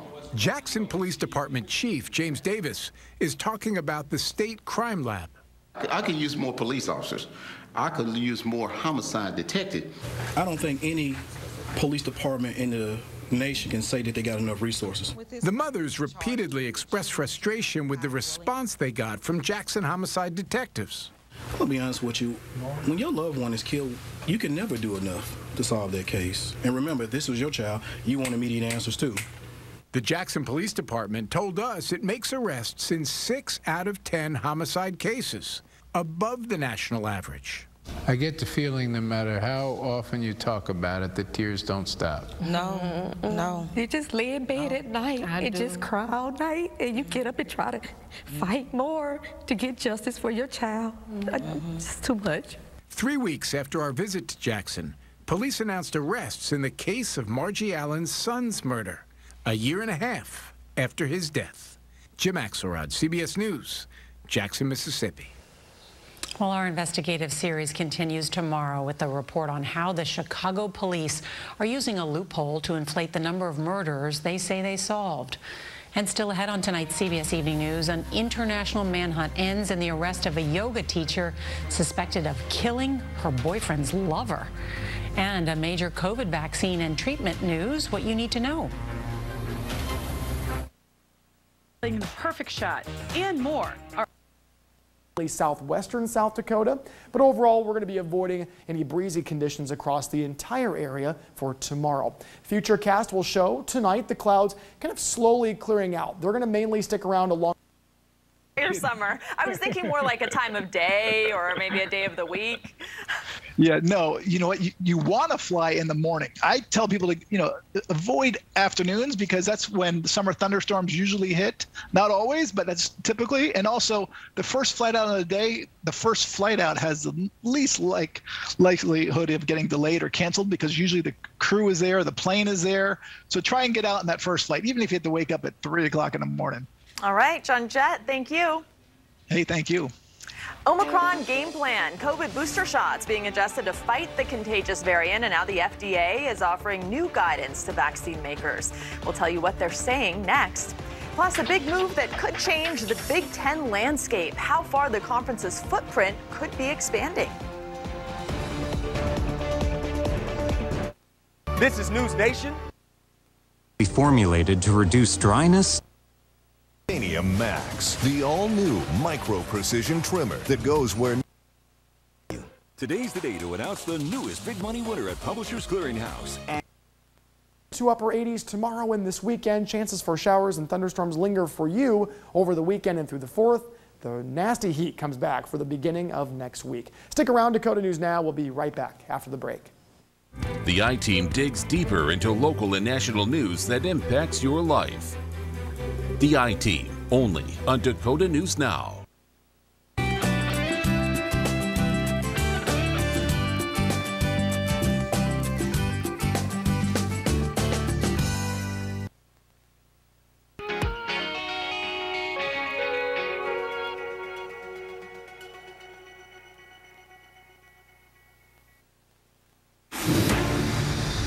Thanks for staying with us here. Greg Bias. He's from the FAA Command Center in Warrenton, Virginia. We've been talking about air traffic control and safety when it comes to the weather. We've got the big holiday weekend ahead of us.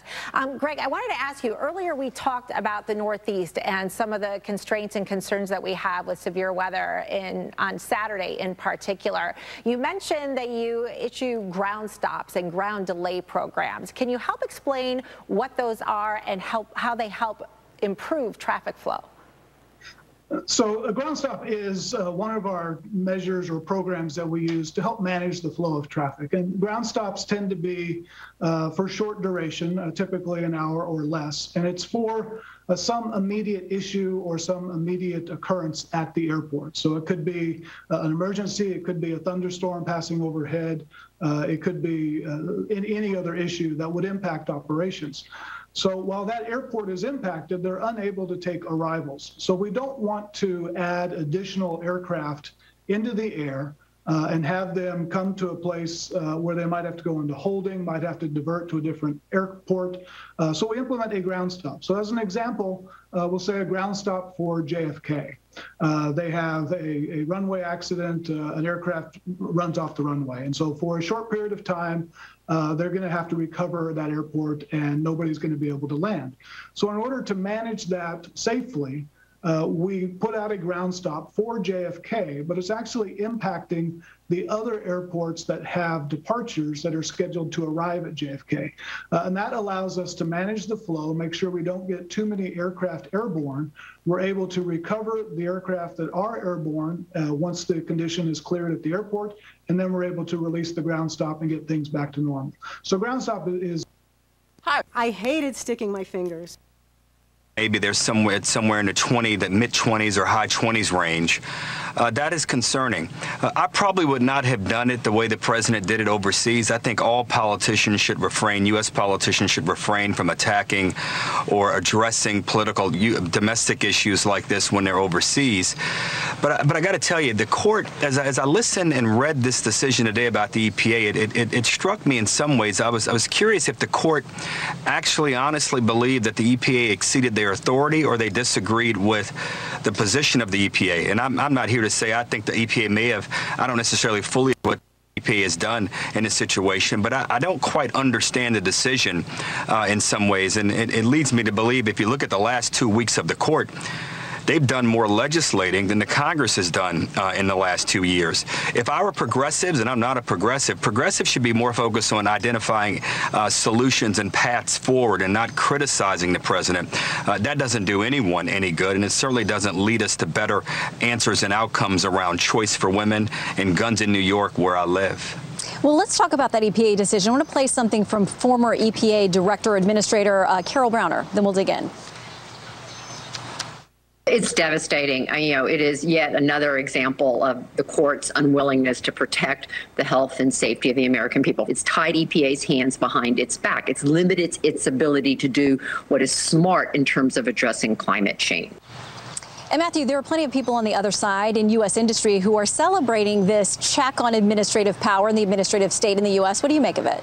Well, the EPA's job isn't to do what it wants to do. It's to do what Congress tells it to do. And that's precisely the problem, Shannon. For decades now, Congress has delegated authority to these unelected and unaccountable agencies, and they've used it to fob off responsibility for their own political decision-making. What the Supreme Court has done in recent weeks is say to the elected branches of government, you have to decide, you write the laws, not the courts and not the bureaucracies. And I think that's a good thing. Well, in a win for the Biden administration today, Kimberly, and the other big case, the Remain in Mexico. Get a little bit of reaction to that from folks who are seeing this and living it firsthand down at the border. Very disappointed in the decision today. This is devastating for the state of Texas and the United States of America. If we don't get help, we're going to continue to see this chaos. There's going to be more deaths, and we're going to continue to see more people getting away. That's the problem that we're facing now, and we were hoping that the Supreme Court was going to give us a ruling that was going to allow us to get this under control, and unfortunately, they didn't. So, Kimberly, the real world impact of this is going to make things much tougher on Border Patrol and those down at the border. But as a friend of mine noted today, this also means the border is fully owned by the Biden administration because of this decision. Yeah, you can definitely understand the frustrations of those down at the border, but I have a harder time laying all of this on the feet of the Supreme Court. This was a very messy decision because there are a lot of statutes in play here. And one of the things that fundamentally came out, if you read the totality of the opinions and concurrences and dissent, is that this is fundamentally a function of the fact that Congress will not sit down and actually come up with a real immigration policy, one that or give the resources necessary to those agencies down at the border to actually do the job that they need to do. And so we keep kicking this to future administrations and asking the court to wade in, but fundamentally we're going to have to address the root cause, which is a broken legislative system. Well, and much everybody watching in the war room, we're here today. I don't want anybody to take their eye off the ball of what we do every day. I want you guys to stay focused, stay on message. Remember, signal, not noise. This is all noise, that's signal. Thank you very much. Signal, not noise, and it was a January 6th co-plotter, Peter Navarro, who discussed his efforts with Bannon on behalf of Trump in public, but followed Bannon's cue there, the same move, just defy the investigators outright, despite a subpoena. He is now also facing a trial. I was on my way to Nashville today. What did they do? They didn't call me. Instead of calling me and say, hey, we need you down at court, we've got a warrant for you, I would have gladly come. What did they do? They intercepted me getting on the plane. And then they put me in handcuffs, they bring me here, they put me in leg irons, they stick me in a cell. That's punitive. What they did to me today violated the Constitution. And then Trump aide Michael Flynn, convicted, pardoned, but back in the sauce as he now claims the Fifth Amendment. I assert my Fifth Amendment right against being compelled to be a witness against myself. Had been reelected. Is that statement in this memo true? Yep. General Flynn, do you believe in the peaceful transition of power in the United States of America? The Fifth. And here's what Donald Trump says about taking the Fifth. You see, the mob takes the Fifth. If you're innocent, why are you taking the Fifth Amendment? The Readout with Joy Reid is up next. We got the house! Well, Democratic Representative Alexandria Ocasio-Cortez, she was tweeting in reaction to the EPA decision as it was breaking on Twitter this morning. She said this: catastrophic. A filibuster carve-out is not enough. We need to do reform or do away with the whole thing for the sake of the planet. Now, I wasn't sure if she first meant the Supreme Court. I think, though, Matthew, she's referring to the filibuster there. Well, you never know with AOC, do you, right? I'm sure she'd be open to packing the court or any of these major structural changes to government that progressives want because they can't achieve their aims through legislation. And that's the real problem for the left right now. They need to face the voters. And when voters actually see what the left wants to achieve, more often than not, especially on social and cultural or green issues, voters blanch. Harold, I want to ask you about something that the Wall Street Journal cautioned about, kind of cautioning Democrats, saying, listen, a change to the filibuster rules is going to open the doors to Republicans for things that they may want to pass. We saw this when then Senator Harry Reid changed the rules on judges, and we saw that where that's led us. Do you think there should be caution for Democrats against blowing up the filibuster at this point? I've never been one that's been a big believer in changing the filibuster rules. I understand the impulse on the part of a lot of Democrats, but I think you take that energy, you channel that energy at the ballot box. I think Republicans who believed last week that a sweep of the House and the Senate was something that was a certainty or foregone, I think they should relook at this, and perhaps a reset will be needed, because I think a majority of the country is against what a lot of the things the court has done over the last 2 weeks, and we'll see how it plays out. But I'm against changing the filibuster rule for these things. Well, and even more importantly, two current members of the Senate, as we talked about, Joe Manchin and Kyrsten Sinema, are against it. They will stand as a block, and we'll see if anything changes as we look at the makeup of the Congress after the midterms in just a mere weeks from now. Panel, thank you very much. The crossing in Missouri where this week's crash took place was already identified by the state as needing improvements. The cost estimated at $400,000. Maybe that the price of fixing this was the cost of lives. You know, and you can't put a dollar amount on that. That's what's sad. Mike Spencer says he hopes this crash leads to nationwide change, certain the outcome here could have been much different. I just wish it hadn't come to this. Pete Muntean, CNN, Mendon, Missouri. And to our viewers, thanks very much for watching. I'm Wolf Blitzer in the Situation Room. You can always follow me on Twitter and Instagram at Wolf Blitzer. Tweet the show at CNN Sit Room. This programming note: join CNN for coast-to-coast fireworks and incredible music from some of the biggest stars. Celebrate the 4th in America. That's live July 4th, 7 p.m. Eastern, only here on CNN. Aaron Burnett out front starts right now. To July 3rd on BillionAuto.com. Catch Dakota News Now at 9 on Fox Sioux Falls. It's news when you want it. Tonight, on a historic day for the Supreme Court, the justice is revealing crucial rulings on the environment and immigration. In a setback for the Biden administration, the court setting new limits on the EPA's authority, but a victory for the White House on immigration, allowing the president to end the Trump-era Remain in Mexico policy. All as Kentanji Brown Jackson becomes the first black woman on the Supreme Court.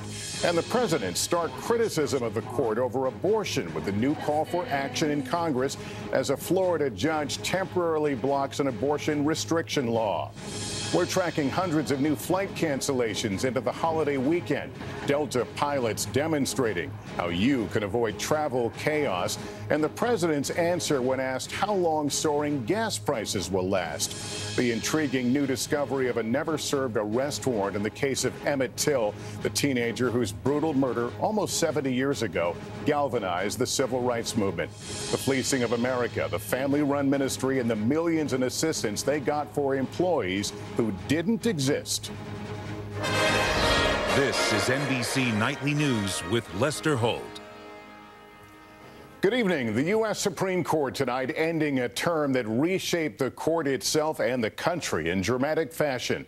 The first black woman to be confirmed as a Supreme Court justice sworn in today. Justice Kentanji Brown Jackson replacing retiring Justice Stephen Breyer. She joins a court that just days ago rocked the country with its ruling overturning the long-established constitutional right to abortions. The term ending today with split decisions for the Biden administration on immigration and the environment. In a win for its border policy, the court saying the administration acted properly in trying to end the Trump-era policy that requires asylum seekers wait in Mexico while their cases are decided. But the court also undercut the administration's climate change efforts, saying the EPA overreached in its efforts to move the country from coal production to cleaner alternatives. Justice correspondent Pete Williams has details. In one of the most important environmental rulings in decades, the court said the EPA does not have broad authority to limit greenhouse gas emissions by shifting energy production away from coal-burning plants and toward cleaner sources like wind and solar. By a 6-3 vote, the court said such a major action would require explicit permission from Congress. Writing for the majority, Chief Justice John Roberts said it is not plausible that Congress gave EPA the authority to adopt on its own such a regulatory scheme. It has really cut off the agency's ability to do the farthest reaching, most impactful thing, to cut carbon emissions from the power sector.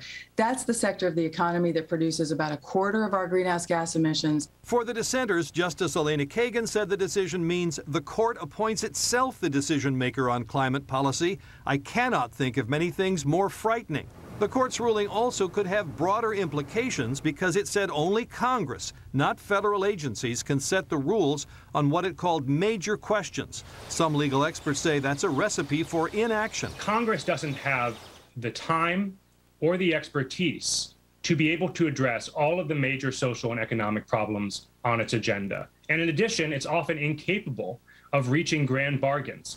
In a separate case, the Biden administration can go ahead with its efforts to end the Trump program that forces migrants seeking asylum to wait in Mexico. The vote 5-4, with Roberts and Justice Brett Kavanaugh joining the court's 3 liberals. Today also marked the end of Justice Stephen Breyer's 28 years on the court. His last official act was to join Roberts in administering the required 2 oaths of office to Ketanji Brown Jackson, who becomes the court's first black woman. So help me God.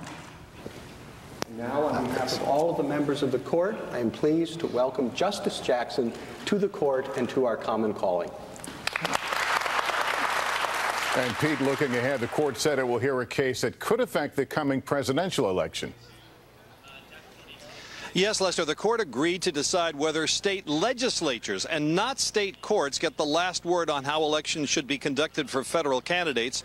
Republicans say that's how it's supposed to work, but opponents say that would leave state courts unable to defend voters when their rights are threatened, Lester. Pete Williams outside the Supreme Court for us tonight. Thank you. And this evening, President Biden slamming the Supreme Court for its decision overturning Roe v. Wade, accusing the justices of outrageous behavior and urging a controversial change to Senate rules in response. Kelly O'Donnell has that story.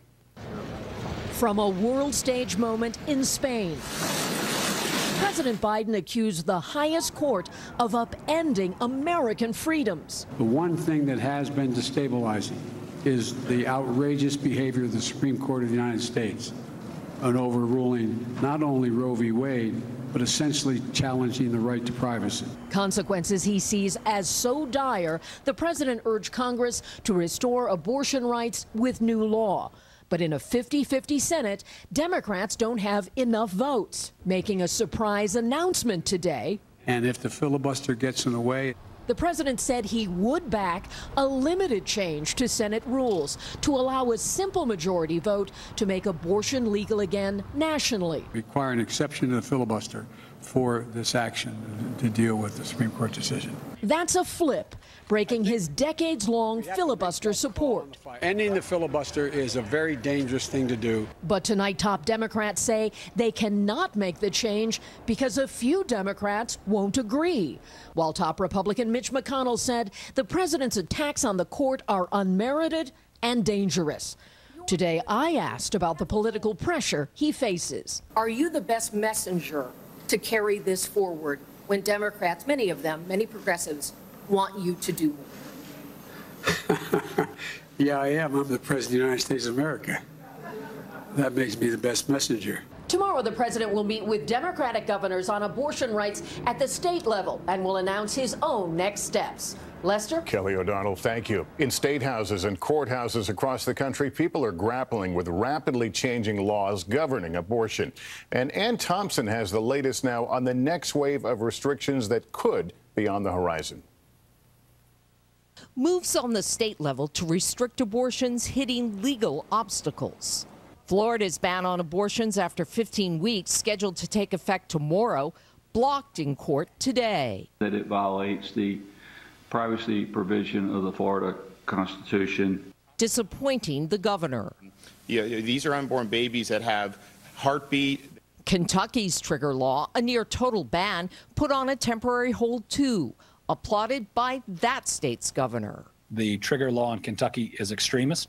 Now a new salvo in the abortion rights war. Conservative lawmakers looking at potential laws to keep women from crossing state lines for legal abortions by targeting corporations paying their travel expenses. Arkansas State Senator Jason Rapert leads the National Association of Christian Lawmakers. We are exploring legislation and drafting language that would stop some of these woke corporations from using shareholder money illegally and without real authority to traffic people for the cause of an abortion. Some say any effort to stop women from crossing state lines is a step too far. This would be like Virginia passing a law saying that it's illegal for me to go to Maryland to get dental care, or illegal for me to have my primary care physician be in the District of Columbia. Today, 90 local prosecutors from across the country have signed on to a statement refusing to prosecute those who seek, provide, or support abortions, calling criminalizing abortion care a mockery of justice. St. Louis County District Attorney Wesley Bell. But if your state bans abortion, isn't it your job to enforce the law?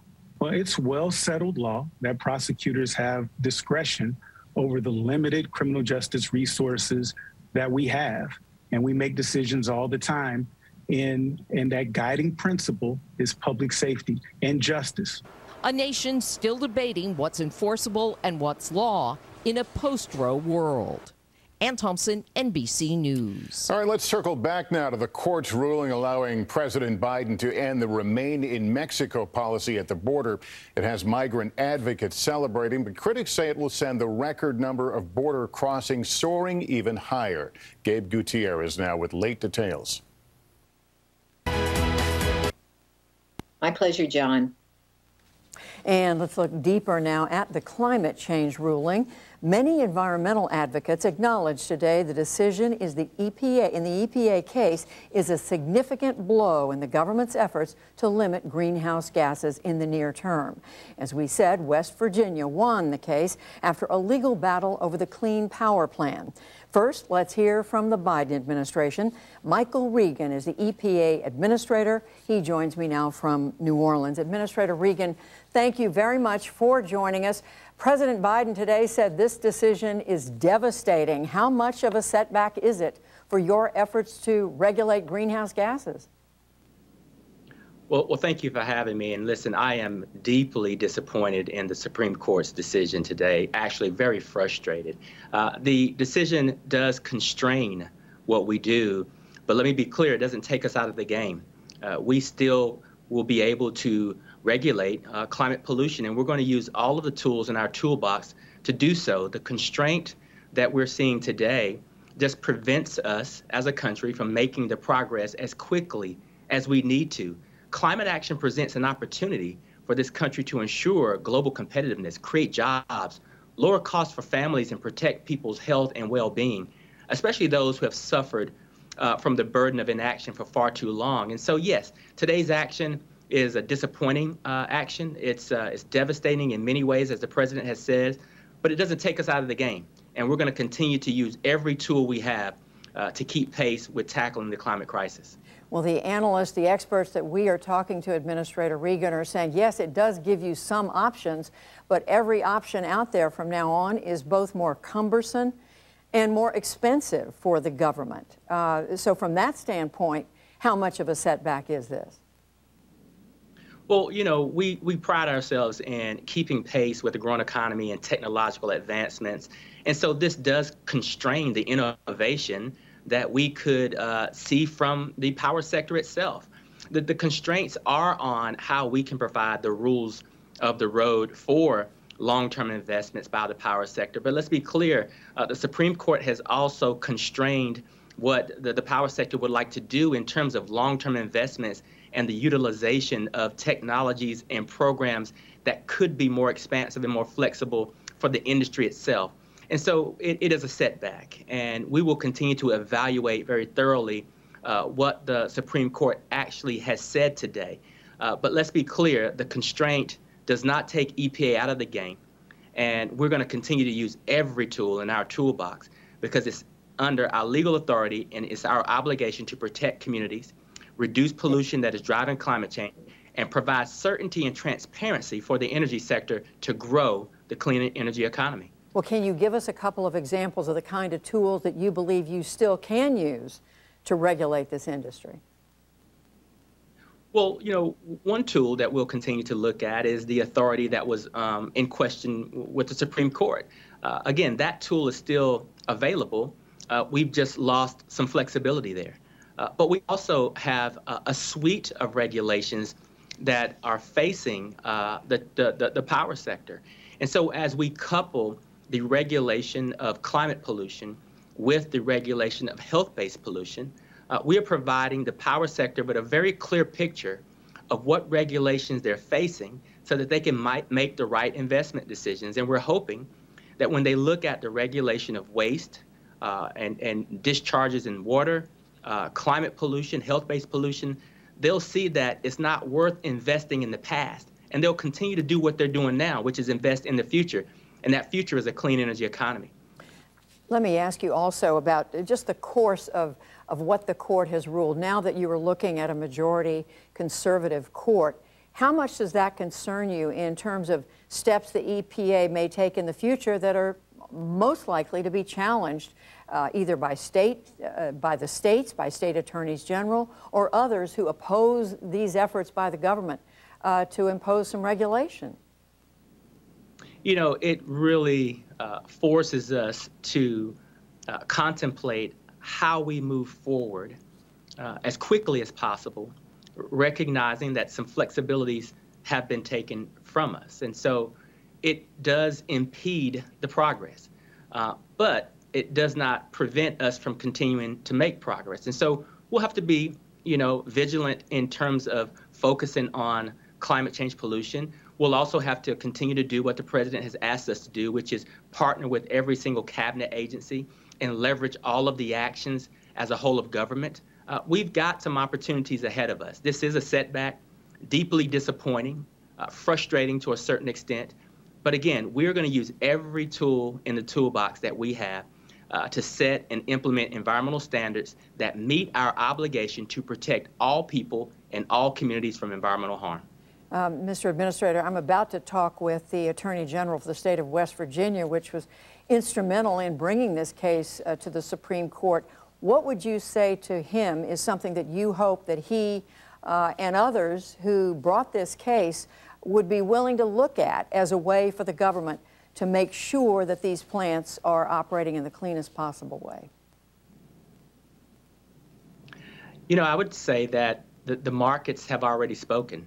And when you look at the regulation that was in question, that never took place, that the Supreme Court evaluated, the goals of that regulation were met and exceeded years and years ago. And so there's proof that the market is already moving in this direction, and it's our obligation as the government to be able to provide some certainty so that they can make longer-term investments. And so we'll continue to work hard to provide that certainty so that the power sector can continue to make long-term investments in a clean energy economy.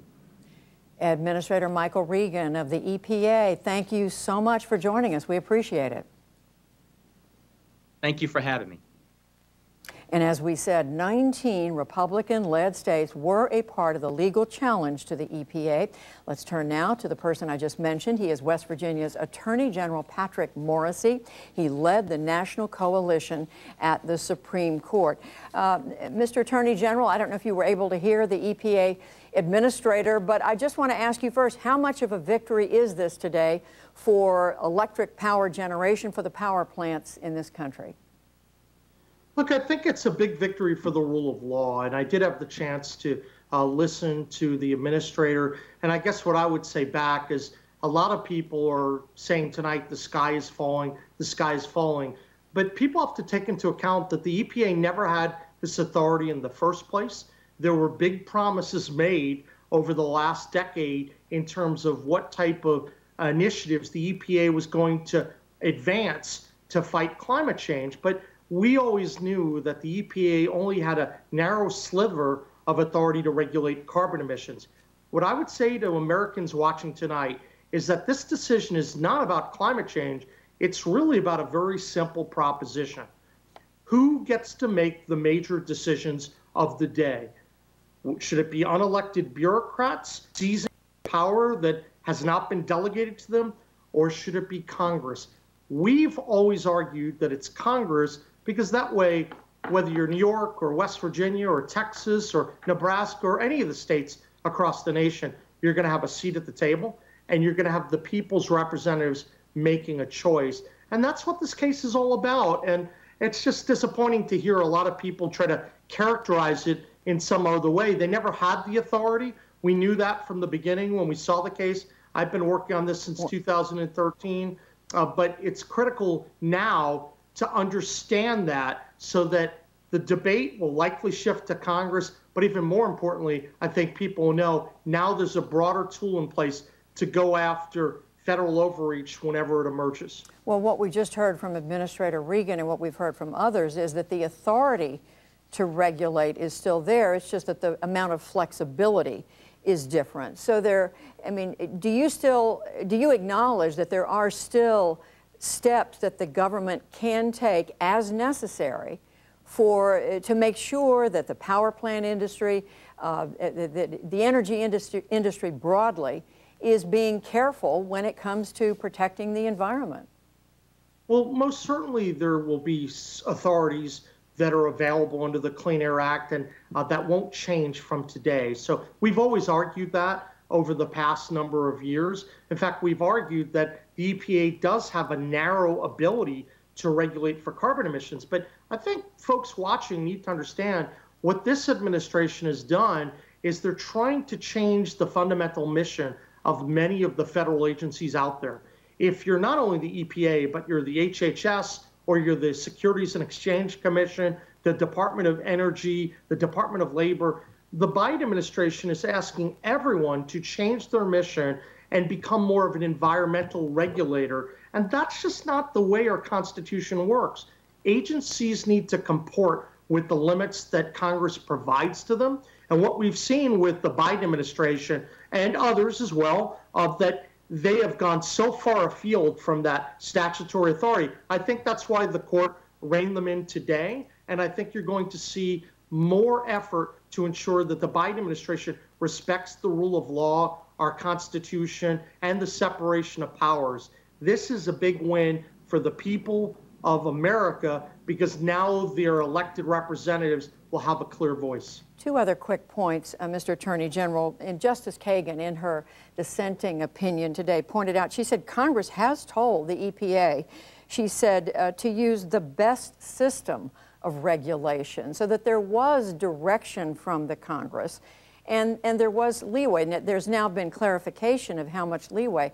But in other words, there's still advisory from the Congress to the agency to do the best it can to make sure these emissions are as clean as possible.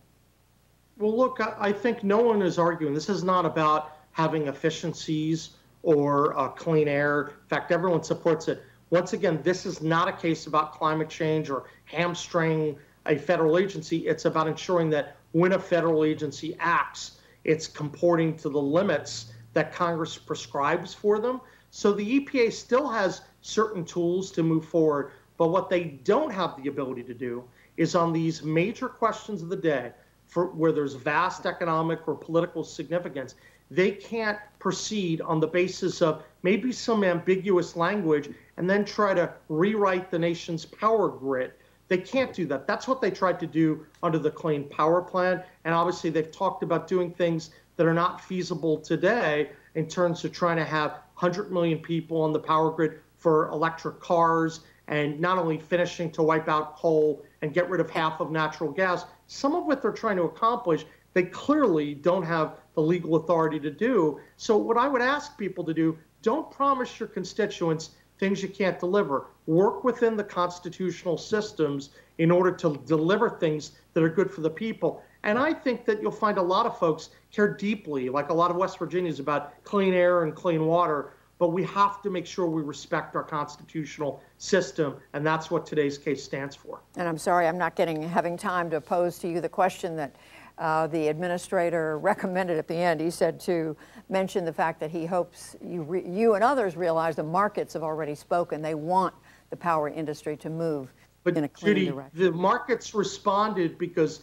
the government put a gun to their head and said the regulations are coming to wipe you out. So people forget about that. Government should never possess that kind of power to be abusive. That's why we fought back. The Attorney General for the state of West Virginia, Mr. Morrissey, thank you very much for joining us. Nearly $4.86. That's about a 9-cent dip from last week. Analysts say lower oil prices and the fear of a possible recession are helping to drop the cost of gas. And they say that trend may continue for at least the next few days. AAA predicts close to 48 million Americans will travel at least 50 miles from home between June 30th and the 4th of July. Phil's back with a look ahead to this evening's weather forecast right after this on KSFY. I feel that that's my calling to give. In order to protect abortion rights. But is that a dangerous move? Plus, we've been following the story of American Alex Drueke, captured in Ukraine. His mother was able to speak with him today, and she's our guest. On Doritos, only $1.99 with coupon. Scan the QR. And now he's going to the Middle East. Why can he take these really, really long flights to other countries, but he can't visit the border?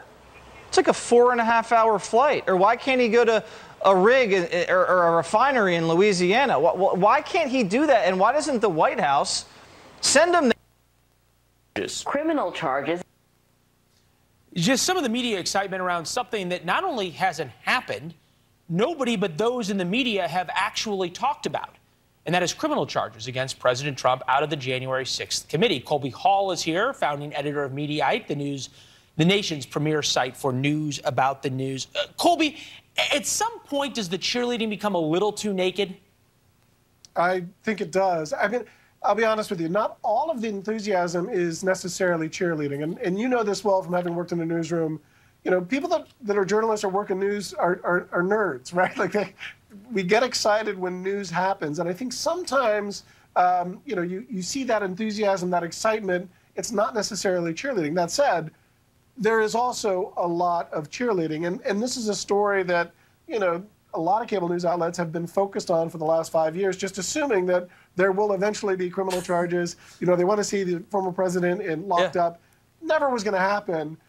But, you know, the fact that some of these people cannot, you know, withhold they can't give up the ghost of you can't give up the ghost of Russiagate, which you'd think at some point both the viewers and the host would learn that. But hey, either way, you know, Al Michaels once said, I don't root for either team. I root for drama in the game. And there was so much drama on the hearing, this emergency hearing with Cassidy Hutchinson. Take a listen to some of the coverage there.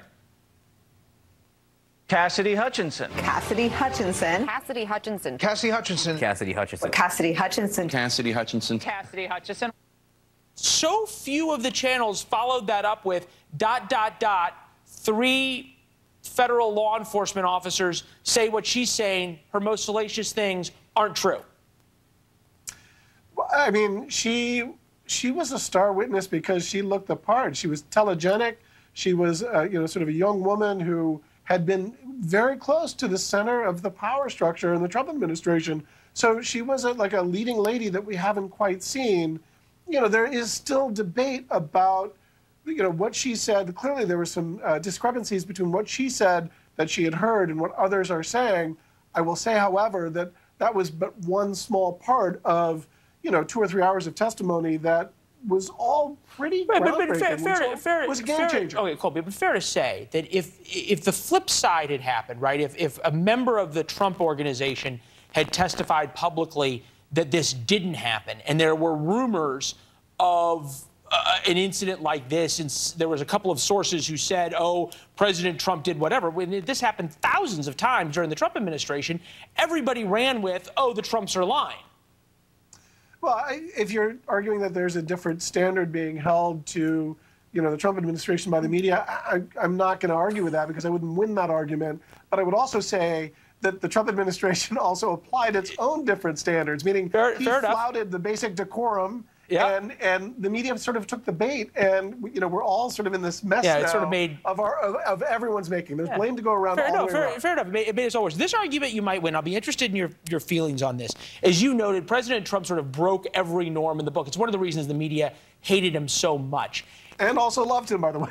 Right. They loved him because they needed him.